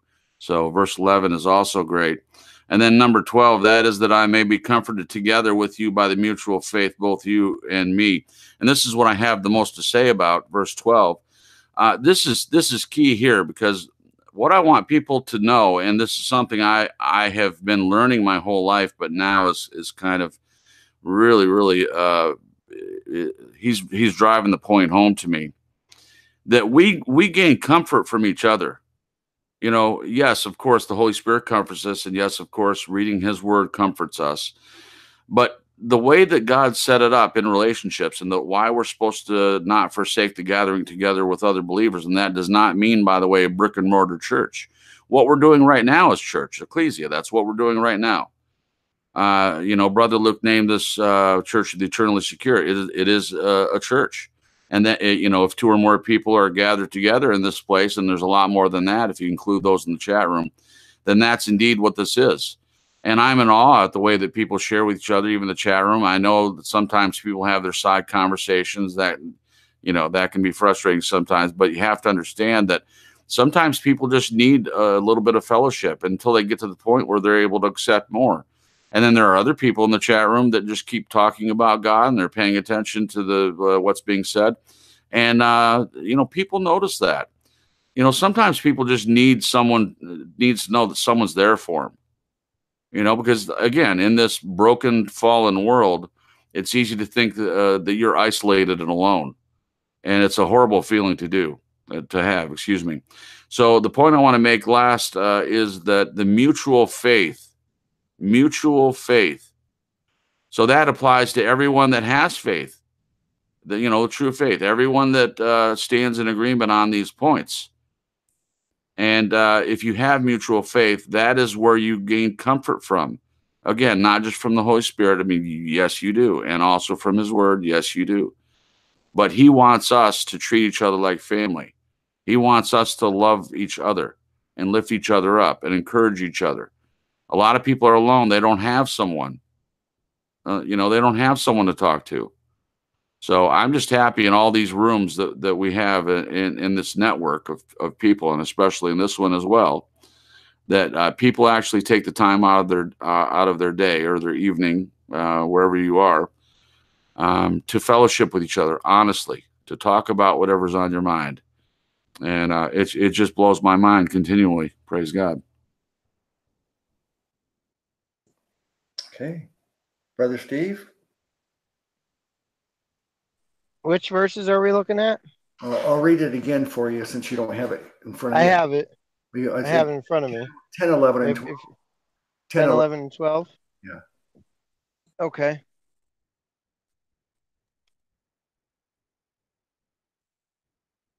Making request, if by any means now at length I might have a prosperous journey by the will of God to come unto you.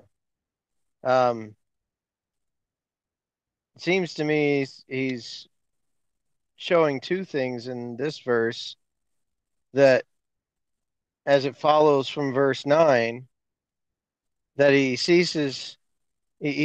doesn't cease in making mention of them always in his prayers and making requests, and that his request is to be with them, and have a prosperous journey. The journey being prosperous would mean that he actually gets there. That would be a prosperous journey. In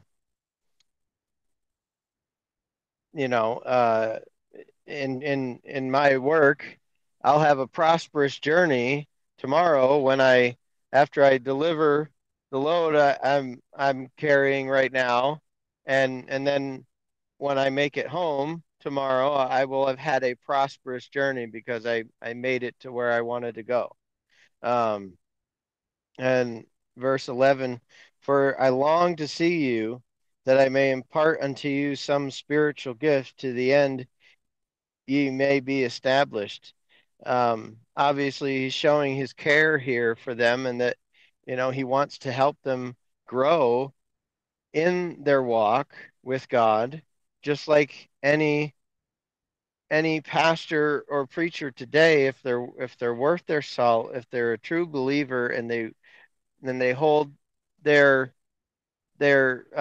position as extremely important, which it is, especially to those who are babes in Christ, and just the same as those who have been walking with God for years. The position of a spiritual leader, or a pastor or something like that, is extremely important and should be desiring to help you grow in your walk. And I think that's clear that that's what Paul wants to do. And then verse 12, that is that I may be comforted together with you by the mutual faith, both of you and me. I think Jason touched on it earlier, with the gathering together, and that, church is the body of Christ. Church isn't, you can have a quote unquote church building with a bunch of people in it. That doesn't make it the church, especially if all those people are mostly non-believers, because they don't even know what the real gospel is. And I think that's sadly the case nowadays. But when you do have true brothers and sisters gathered together, our mutual faith should be beneficial to each other. We should help each other grow when we gather together. And that's the whole point of the verse that is so misused. The verse that says, do not forsake the fellowshipping of the saints, that so many pastors use to guilt trip you into coming to church. Well, I can fellowship with 2 or 3 brothers and sisters, like I am now with 2 brothers, through the internet, and our mutual faith is being grown and comforted together. Boom. Verse Are we doing verse 13 too? Not yet. Not yet. Okay. I need to turn on 10, 11, 12. Then we'll go to 13. Okay. Okay. Sounds good. Yeah. As long as we skip your turn. No. I wanted to say that on verse 10, we had a thought from Hendricks that brings to mind, I think it is an important thought he made there, that let me see if I can, oh yeah, I copied it here. It says, Paul has been begging God for a long while by this point for letting him go to Rome. God's denied him plenty of times before, but now God is sending him to Rome. That is actually a very important point, and it's a very very significant point. There's a lot said about this: Paul's desire to go to Rome, Paul's determination to go to Rome, Paul being warned by a prophet, "Don't go to Rome because your hands will be tied together, and others you'll become a prisoner." And but Paul goes anyway, even though he was warned by a prophet to not go. And we know that when he finally did get to Rome, he never left Rome, did he? That was his last place he ever went. So he wanted to get there so badly.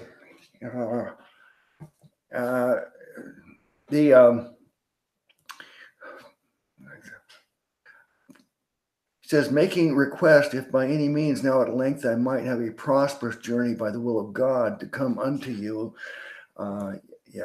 It's just he really desired to go to Rome. Maybe there were even more letters written to Rome that we don't know about. I'm sure there's a lot of things that were written among from apostles to the church that were not saved, unfortunately. Thankfully, we have this book of Romans. It says, for I long to see you that I may impart unto you some spiritual gift. I wonder what spiritual gift, if he had any particular thing in mind. to the end you may be established.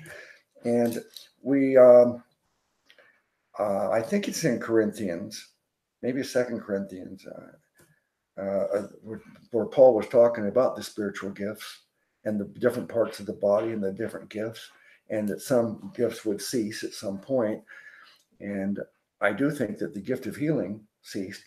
We know Paul was no longer able to heal when by the time he wrote the letter to Timothy, because Timothy was sick and Paul couldn't help him except to offer him to drink wine for his stomach. So in this case, he had some spiritual gift, or maybe a collection or a variety of gifts for everybody. He wanted them to receive their gifts. And I think that, the Bible does tell us that we all have a spiritual gift, at least maybe more than one. And to me, the saddest thing is if a person doesn't ever learn what their gift is, and it's even worse if they learn what their gift is and then they don't work at it.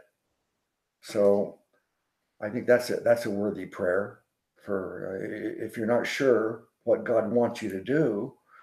I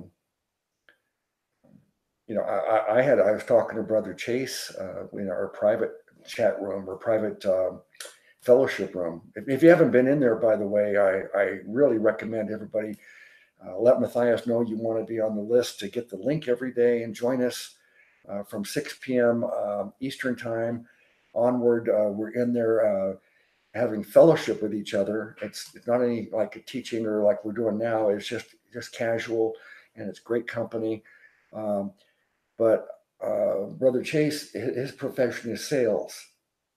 And I spent many years in sales, and I did a lot of public speaking. And when I decided I needed to get to work for the Lord, I wanted to be a minister of some kind. I knew right away that I'm the mouth. I've given thousands of speeches to the public. All sizes of audiences, thousands of people in the audience, did small audiences. I was very experienced. I was very skillful at giving a speech. And I did that for money. So I've got a gift. That's the gift I can use for the Lord, to be the mouth and tell people the good news. And I've been doing it, as much as I could since then. So if you don't know what your gift is, that would be a fervent prayer I would recommend for everybody. Keep praying, Lord, tell me what my gift is. And once it's revealed to you, Lord, strengthen me, to empower me, filling you with the Holy Spirit, by the way. Not everybody agrees with this interpretation, but we got the baptism of the Spirit is when we first believe and the Spirit enters us, and we're brought to life spiritually. The indwelling is the promise that it will never leave us. It'll indwell us permanently. And the sealing means that we're sealed and it's permanent. But the filling is something that's Old Testament and New Testament. They never got baptized or sealed with the Holy Spirit in the Old Testament. Even before the death, burial, and resurrection, before Pentecost, Jesus breathed it into their mouths and they were filled with the Spirit. That he gave them the Spirit temporarily so they'd be empowered to go out and do miracles. But that was temporary. They weren't sealed as the way we are. But now we're sealed with the Holy Spirit. But you can still pray, Lord, fill me with the Spirit, empower me, and give the Holy Spirit, strengthen me and direct me into ministry work. So I think as far as he's continuing to pray, then verse 12, that is, that I may be comforted together with you by the mutual faith, both of you and me. That is a great comfort. One of the most comforting things in my life is this mutual faith that I have with here is Brother Steve, Brother Cripps, everybody else, everybody in the fellowship room, everybody I've gotten to know here, knowing that I'm not a believer all alone. That's so comforting. And Paul also said that we should prefer the company of believers. We should not withdraw and become monks, just stay with fellow believers and no one else. We want our light to shine to the world, be a witness for Jesus. But at the same time, our preference should always be I desire to be with a believer. I want to be with someone who always wants to talk about Jesus. If I'm with someone and they say, "Oh, well, can't you change the subject? You have to talk about Jesus all the time." No, I'd rather be with you, Brother Cripps. Steve, you're never going to say, "Hey, can you talk about something else?" Okay, over to you. I might. No, I'm just kidding. No, not on this show. Different channels have different kind of ways that they go about things. TSL does have definitely has a biblical background behind it, but it's not necessarily a Bible study. Yours is literally a Bible study, and I've made this point on there, and this is the perfect example of that. That's why I refer people to your channel. Yeah, absolutely, I agree with everything you said, and I just continue to impress upon people the idea that praying for each other is so important, and also encouragement. People need encouragement. That's absolutely necessary. Okay, so you read 12. You just read 13, so that's what I'm commenting on now. Would not have you. No. I haven't read 13. We've all talked about 10, 11, and 12. Right. Going to 13. So why don't you go ahead and read it and talk about it, and then Steve and then me. I sure will. So verse 13 reads, "Now I would not have you ignorant, brethren, that oftentimes I purposed to come unto you, but was let hitherto that I might have some fruit among you also, even as among other Gentiles." This is beautiful. This is to me, this is where Paul is saying that he even is edified by everything that they have to offer. And again, I would go back up to where he says in verse 12, mutual faith, both of you and me, both you and me. He also makes the point here about Gentiles, even as among other Gentiles. So he's he's including both Jew and Gentile, as we read in the dramatic reading. It's not a separation of the two, and I, with all the other people out there that want to just isolate themselves, Hebrew rooters and whatnot. Not just them. There's a lot of them out there. It's very important to remember that under Christ, we are all the same. We are brothers and sisters under him. He is the head. Jesus is the cornerstone of the Christian life. And that if everything is based and seated in him, then we are brothers and sisters in him indeed. Steve? Yeah, I did want to make one point. I think you kind of touched on it, Brother Luke, on verse 11. You're talking about the spiritual gifts and how Paul said, he wants to impart some kind of spiritual gift. And, like with what Jason was saying, comfort and edification and encouragement would be imparting a spiritual gift, to help someone grow in their understanding of scripture would be to help someone. It would be giving them a spiritual gift. So I don't know if he was necessarily talking about spiritual gifts, but I agree with a lot of what you said there, and I, I'm dare say I'm a little bit different on viewpoint on those things, that I don't think they have ceased, but I think it's all from the Holy Spirit and through God. And even if someone has the gift of healing, it's as God wills it. And I don't think it has ever been a magic, like a magic wand. Um, like Paul asked 3 times for the thorn in his side to be taken away, and God said, "No, my grace is sufficient." And for anybody, I've seen a few people in the chat room that are struggling with things, and I would say, His grace is sufficient for no matter what you're going through or struggling with, um, and that God's more concerned about your relationship with Him than the sin or the struggles that you're dealing with. And just focus on your relationship with him, and let him help you grow and in your walk, so that, as you just focus on Jesus, the things of this world will fall away on their own. Instead of just struggling to try to stop doing things out of your own power, by walking with God closer and closer and letting the Holy Spirit dwell in you, or grow in power in you more and more as you walk with Him. you know, um, I think you'll see some of those things just fall away easier instead of trying to do it on your own power.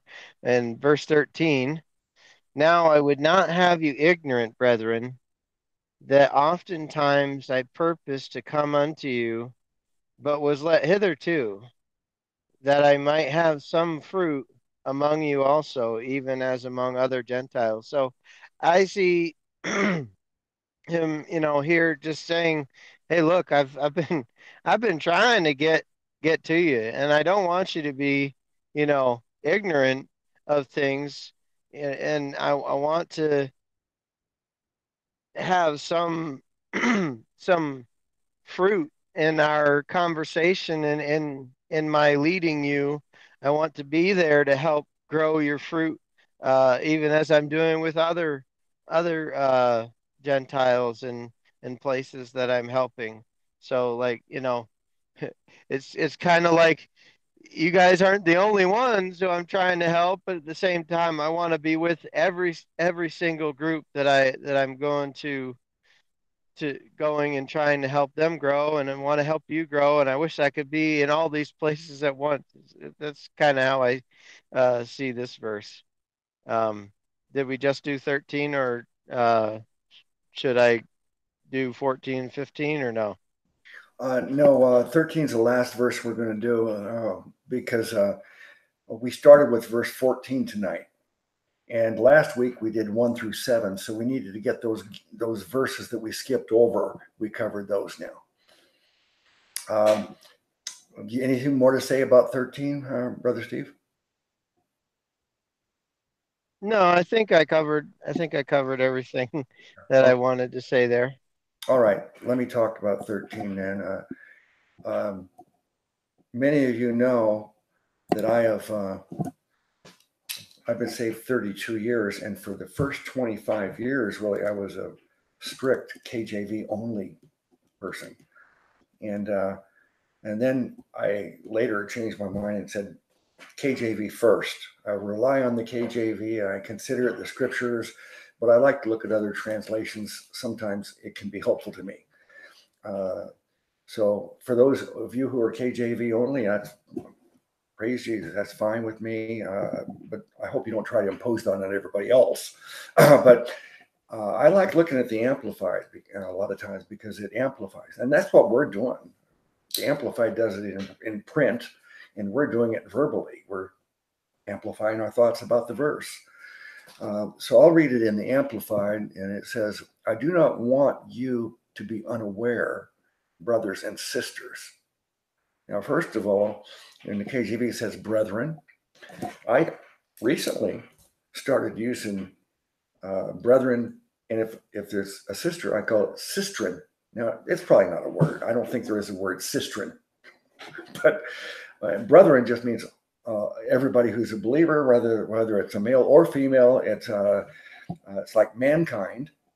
Some women are offended because it's mankind favors man over women, I guess. But it just means humanity, all people, and brethren means all believers. But in this case, they make the point to say, hey, sisters are included, brothers and sisters, everybody. It's not a. I love the verses where it says there's no difference between Jew and Greek, male and female, on and on. Whatever. I don't remember everything in it, but to me, that's one of the most important parts of Scripture, to let everybody know that, look, God's not discriminating against us because of our race or our culture or our gender. We're all equal in God's eyes regarding being a child of God. So it says, brothers and sisters, that many times I have planned to come to you and have been prevented so far. So in the Amplified, it goes a little bit further, making that point that I was making. that Paul had been planning and trying and desiring to go to Rome for a long time and insisting upon it, even though he was warned by a prophet, don't go, it'll be the end of you.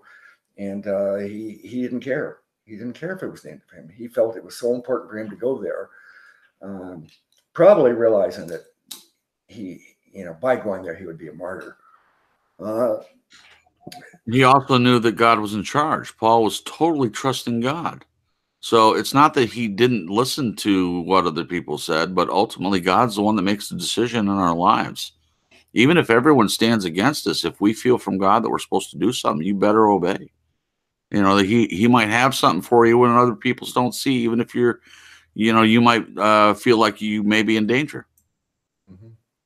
Yeah, that particular part of Scripture, though, I'm not sure how to take it, because the person who told Paul that God told him to tell him that don't go there, you'll be tied up. And he didn't go into great detail, but he gave him a warning, and he said it came from God, and it turned out to be true. So it was a revelation from God. So the question is, did he just defy what God wanted him to do? Or was it more like you said, in spite of the fact that he was warned and God was telling him that it'll be the end of you? It wasn't really defying God. It was just he knew he had to go anyway, even though it was going to cost him his life. I'm not really sure how to take that. Well, for sure, I didn't mean he was denying God. No, that's not at all what I said. I just mean that God should be the one that leads you, and not just men. There's in the multitude of counsel, there's wisdom. So we definitely gain wisdom by other people's opinions. But all I'm saying is, when it comes down to it, if God is telling you to do something, you're pretty sure. Yeah. You do it. Yeah, I wasn't implying that you said he was denying God. Oh, I know. I was saying that I was insinuating that perhaps he was defying God. Sure. I understand that. I'm not sure how to take that. It seems to me that he got a clear warning from a prophet, and the prophet said, God told me to tell you, don't go there. So it's my opinion that perhaps he was defying God's will, but I don't know. I'm not sure. I do want to say something about the versions when you get a chance. So let me know when I can do that. And in the middle of the verse. So after I'm finished with this, I'm only halfway through this verse. He says, and I've been prevented so far so that I may have some fruit of my labors among you. Some fruit of my labors. I think the fruit of his labors would just be from faith to faith. The saying that I forget exactly how it's phrased, but it says from faith to faith. One person's faith generates another believer, and that believer generates another believer by our testimony. So that's probably the fruit. The fruit is just more believers, my labors among you, even as I have among the rest of the Gentiles. So I think he's talking about, I want fruit among you. I want you to grow as a church, because my other churches, they've all been growing. I'd like to see you grow too. Okay, go ahead, Brother Cripps. Yeah, I just wanted to add to what you were saying. I grew up with the King James Version, and also with doing plays and stuff like that. Did a lot of Shakespeare. And it was really easy for me, because I started at a really early age to continue to understand KJV the way that the wording is done, because, we don't talk like that anymore. So Jen brought up in the chat about, it being okay to look at other versions if we don't fully understand the King James Version. And then you come behind that, and you make it clear that you started out with KJV onlyism. And that God kind of showed you something else. And I just wanted to add to that. I think that's a brilliant response, that God works through everything. He has the power to supersede Satan's twisting of what Jesus already created. And that includes the Bible verses. The people rail against all the other Bible verses or versions, and say, oh, they took this out, or they did this, or they twisted this, or they changed this word around. And yes, that does happen. You must definitely use discernment in choosing which particular version that you're learning from. But even with the versions of Scripture that things are taken out of it, a person can still see God. God's word, nothing can stand against his word. His word will remain forever. That's made very clear in Scripture. He even uses secular things to reach people. I mean, that's extra biblical, but I'm just saying that some things he teaches us, and some things are common sense. And that certainly, to me, is something that I've learned. So yeah, there are people out there that only look at KJV. That's great. I look at a couple different versions, as you said, Brother Luke. And for me, it's just a richer study. You take a passage from the KJV and one from the Amplified, or whatever your choice might be, and it just puts it in a different setting for you to understand better from different perspectives. That's all. Thank you. Yeah, pretty much. Most of the people who are really active in our fellowship are either KJV only, or I call it KJV first. Renee calls it KJV preferred. So we all either use it exclusively or lean towards it. But what I object to is just someone telling other people what Bible translation they have to use. I mean, if someone else wants to be strict about it and say, I'm KJV only, good for you. I don't mind. Good for you indeed. Yeah. Okay, Brother Steve, you were going to say something? Yeah, I concur with both of you on what you're saying, and I love this saying: truth is truth, no matter where you find it, if it's God's truth. You know, um, and that goes with the Bible, that goes with music, that goes with movies, that goes with nature, anything and everything in life. If God's truth is present there, which I believe God's truth is present in just about everything, that, God is not limited to just the scriptures that we have in print to be able to reach someone that's looking for him, that's seeking him. And I think that, the gospel is in places that we wouldn't even believe if we thought about it. And I'd say especially for those who are against the gospel and against things like that would not see it there. But I mean, I could give examples, but like I'll probably put myself under attack for saying this, but I can see the gospel in I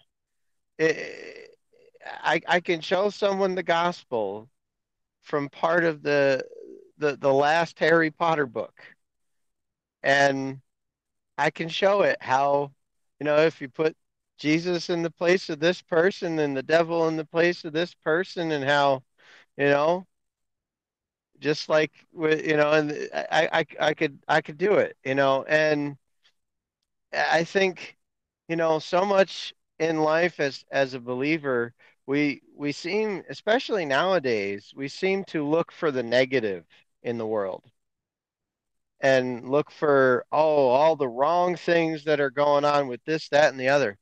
Maybe, just maybe, we should start looking for the truth of God in things instead of just trying to find the enemy's junk in the world. And one thing, I was listening to a podcast by a guy named Pastor Bob. His channel's Pastor Bob Beeman. One of the things he said is, as believers, maybe we should actually take the time to listen to the world, so we can read between the lines, to be able to see the pain that people are in, and then can thereby shed the light of the love of Christ into their lives, where it would actually do some real good, you know, because so oftentimes things in, you know, the things that the world does, a lot of the times, you know, people call it, you know, that's witchcraft or satanic or whatever. A lot of times in that stuff is a cry for help. And are we not the body of Christ? Is not the blood of Christ, the Holy Spirit living in us, more powerful than any satanic crap that the world could out at us? Do we not have the power of God, the gospel, to fight back against it with, but still in love? I mean, why are we so worried about what the world is doing when the world is going to be the world? We are the ambassadors of Christ. Let's take the light and the love of Christ and shine it into the world. And I think one of the best ways to do that is to actually understand where people are coming from. So thanks. That might have been way off subject, but thank you. Yay! Yes, yay. Preach it. That was Stephen the preacher. Wasn't off. Awesome. You tied it all Well, in thank you. well. Praise God. Yeah, it wasn't off topic, brother. I agree with you 100%. Yeah. Okay. Praise God. I want to kind of sum up things. We started half hour earlier than our normal start time. Since Sister Renee was not going to be available, I usually start at 9:30 p.m. Eastern time, so she has time to get home from church and join us. We didn't have that to consider tonight, so we started a little bit earlier. I thought that maybe we need a little bit more time tonight to get through this and still end by 11 p.m. Eastern. So we need to sum things up now. Let me ask Brother Cripps first. Just take some time to sum up your thoughts on the study as a whole tonight. Certainly, I feel like I've learned a lot. The biggest thing that I think that I want to portray to everyone is just keep turning to God. I mean, whatever your situation is, again, and this is probably the third time I've said this tonight, but we live in a dark world, and the other thing I want to add is that God is the creator. Satan can only twist things. So that means that everything we see, all the beauty of nature, every rock, every tree, all the beautiful rivers, the air, every creature, every bird, they were all created. Music doesn't come from Lucifer. Okay, it doesn't come from him. Yes, he had the ability of music. Who created music? Did Satan create it? No. The ability to write something, the ability to make a movie or write a script or any of that, are any gifts from Satan? No. All Satan can do is twist things. So getting back to the passage, I think it was a great take in introducing the idea, and the dramatic reading really came across, at least for me, even in doing it myself and being a part of it. The bottom line of it is that interpretation is very important. And for a new believer, a technique like that would certainly be beneficial to help them understand. Someone in the chat room made the comment that in that verse, it wasn't about, nothing in that, I'm paraphrasing, but nothing in that verse was from a false teacher.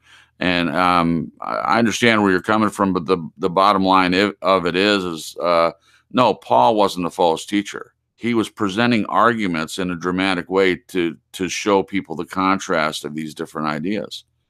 And that's exactly what we attempted to do here tonight. So none of us are implying in any way that Paul was representative of a false teacher. He isn't a false teacher. He was given the gospel on the road to Damascus directly from Jesus Christ. And he ran a good race. And he stands among all the other writers of Scripture as probably the one that was given the keys to the gospel itself.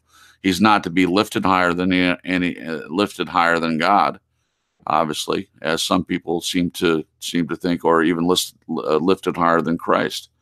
but he is definitely instrumental in understanding salvation more, especially after the resurrection.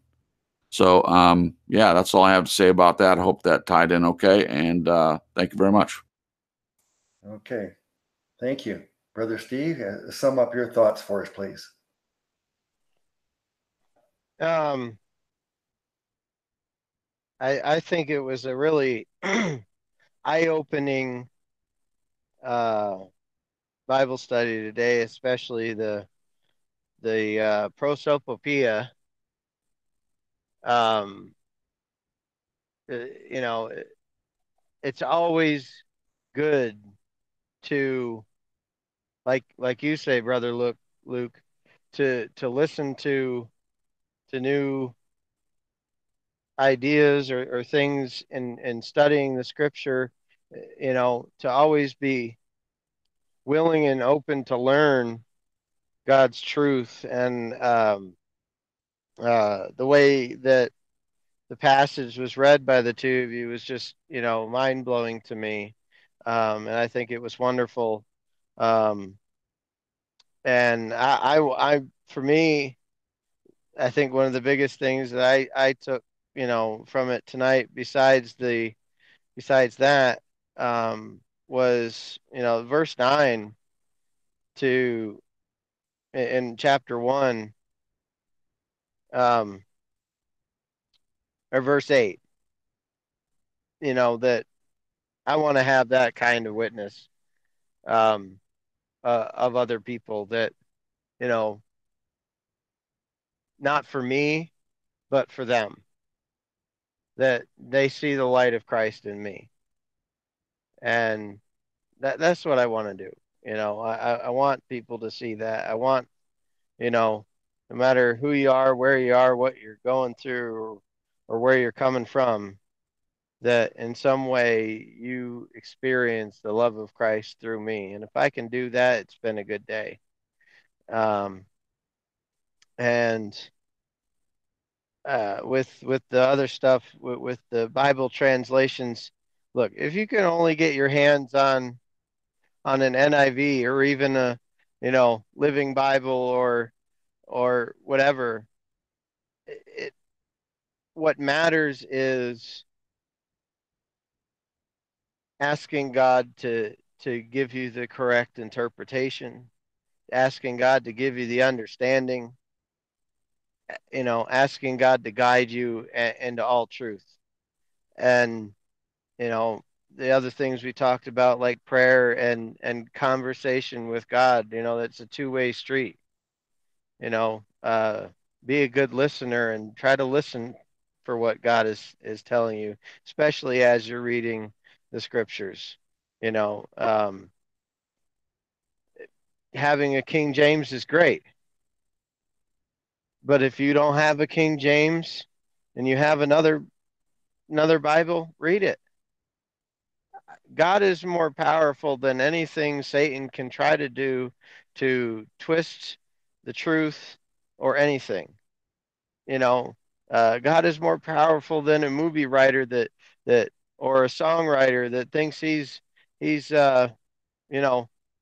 writing something for his own purposes or nefarious purposes. God is still more powerful than them. Even their intention, God is more powerful than. So, always be aware and looking for, God's truth, especially in scripture, and asking the Holy Spirit to guide you as you do that and as you walk through life. I think those are important things. And of course, praying for each other. Um, you know, uh,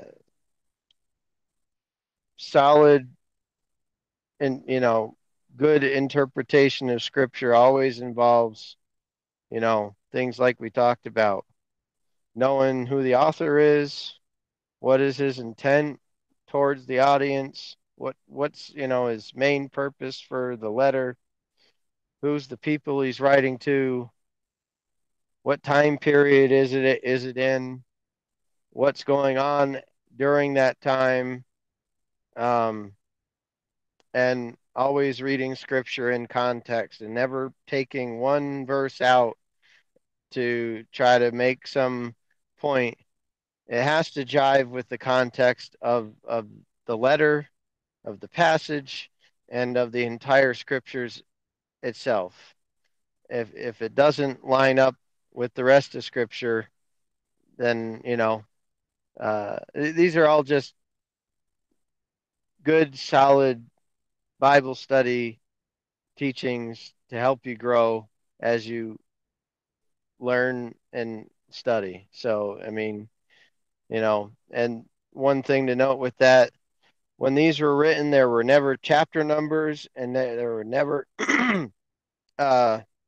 there are never verse numbers. And so it's a good idea, if you have the time, when you read things like this, to try to read them as if you're reading a letter from someone, and read them, don't just read chapter 1 and stop. If you can, make sure you understand how chapter 1 flows into chapter 2, and how chapter 2 flows into chapter 3, stuff like that.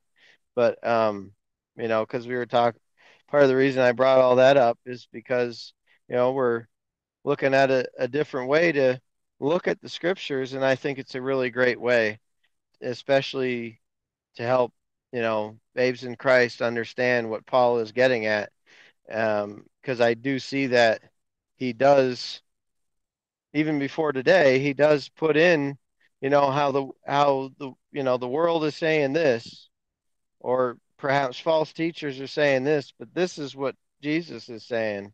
And always be looking for what Paul is trying to say in context with the chapters, to even some of his other writings. They match up. If you learn how they match up, all of scripture matches up. And I guess that's my final point. And you can do that with other versions too, if you can't get your hands on a King James. So thanks for letting me blah, blah, blah, blah. It's been awesome. Thank you for having me on, Brother Luke. I appreciate it very much. Praise God for, I think, a wonderful Bible study. And you're awesome, man of God. I love you.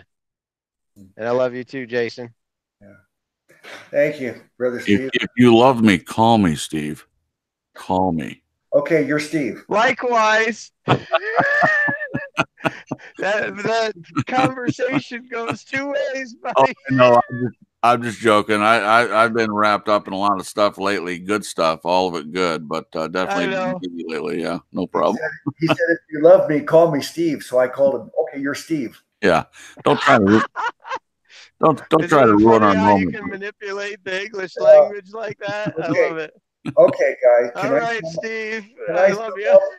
I'd like to sum up the study and my how I see it now. First of all, we started off tonight telling everybody that Sister Renee would not be here, and if you weren't here in the beginning to learn about that, I want everybody to know that Renee tried to do some plumbing work, and in her the way her life and finances are right now, sometimes she has to try to do something herself, and she's not able, and she ended up hurting her hip, so she's injured and in pain. So pray for her. The other thing, of course, Brother Steve was available to join me tonight, and that was a great blessing. I appreciate you being available and joining us and contributing to the conversation. And the very, very end, when I saw you smiling, I'm just, anytime someone smiles at me, I feel like they're giving me a gift, and you have a good smile and you use it. So thank you. Do you hear the smile in my voice? Yeah, I can hear it. Can you hear it? Good, very good. It's there. Now, regarding the subject matter, first of all, I know that there are some people who joined this live stream late.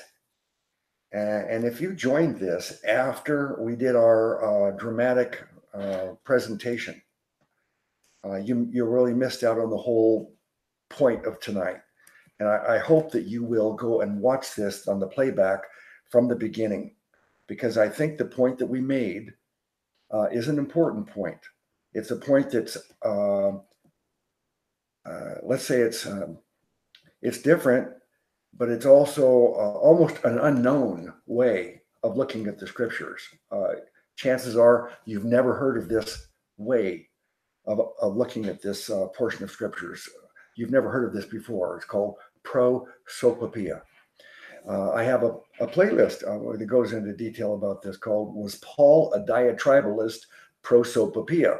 And in that playlist, I explain it even in more detail, but I attempt to do what I believe Paul asked Phoebe to do. Paul asked Phoebe to go to Rome, take this letter and read it in this way. Read it so that they know the parts that are from me and the parts that are from the false teacher. And that's what I did in my original playlist. But I think that what we did tonight was an improvement upon that.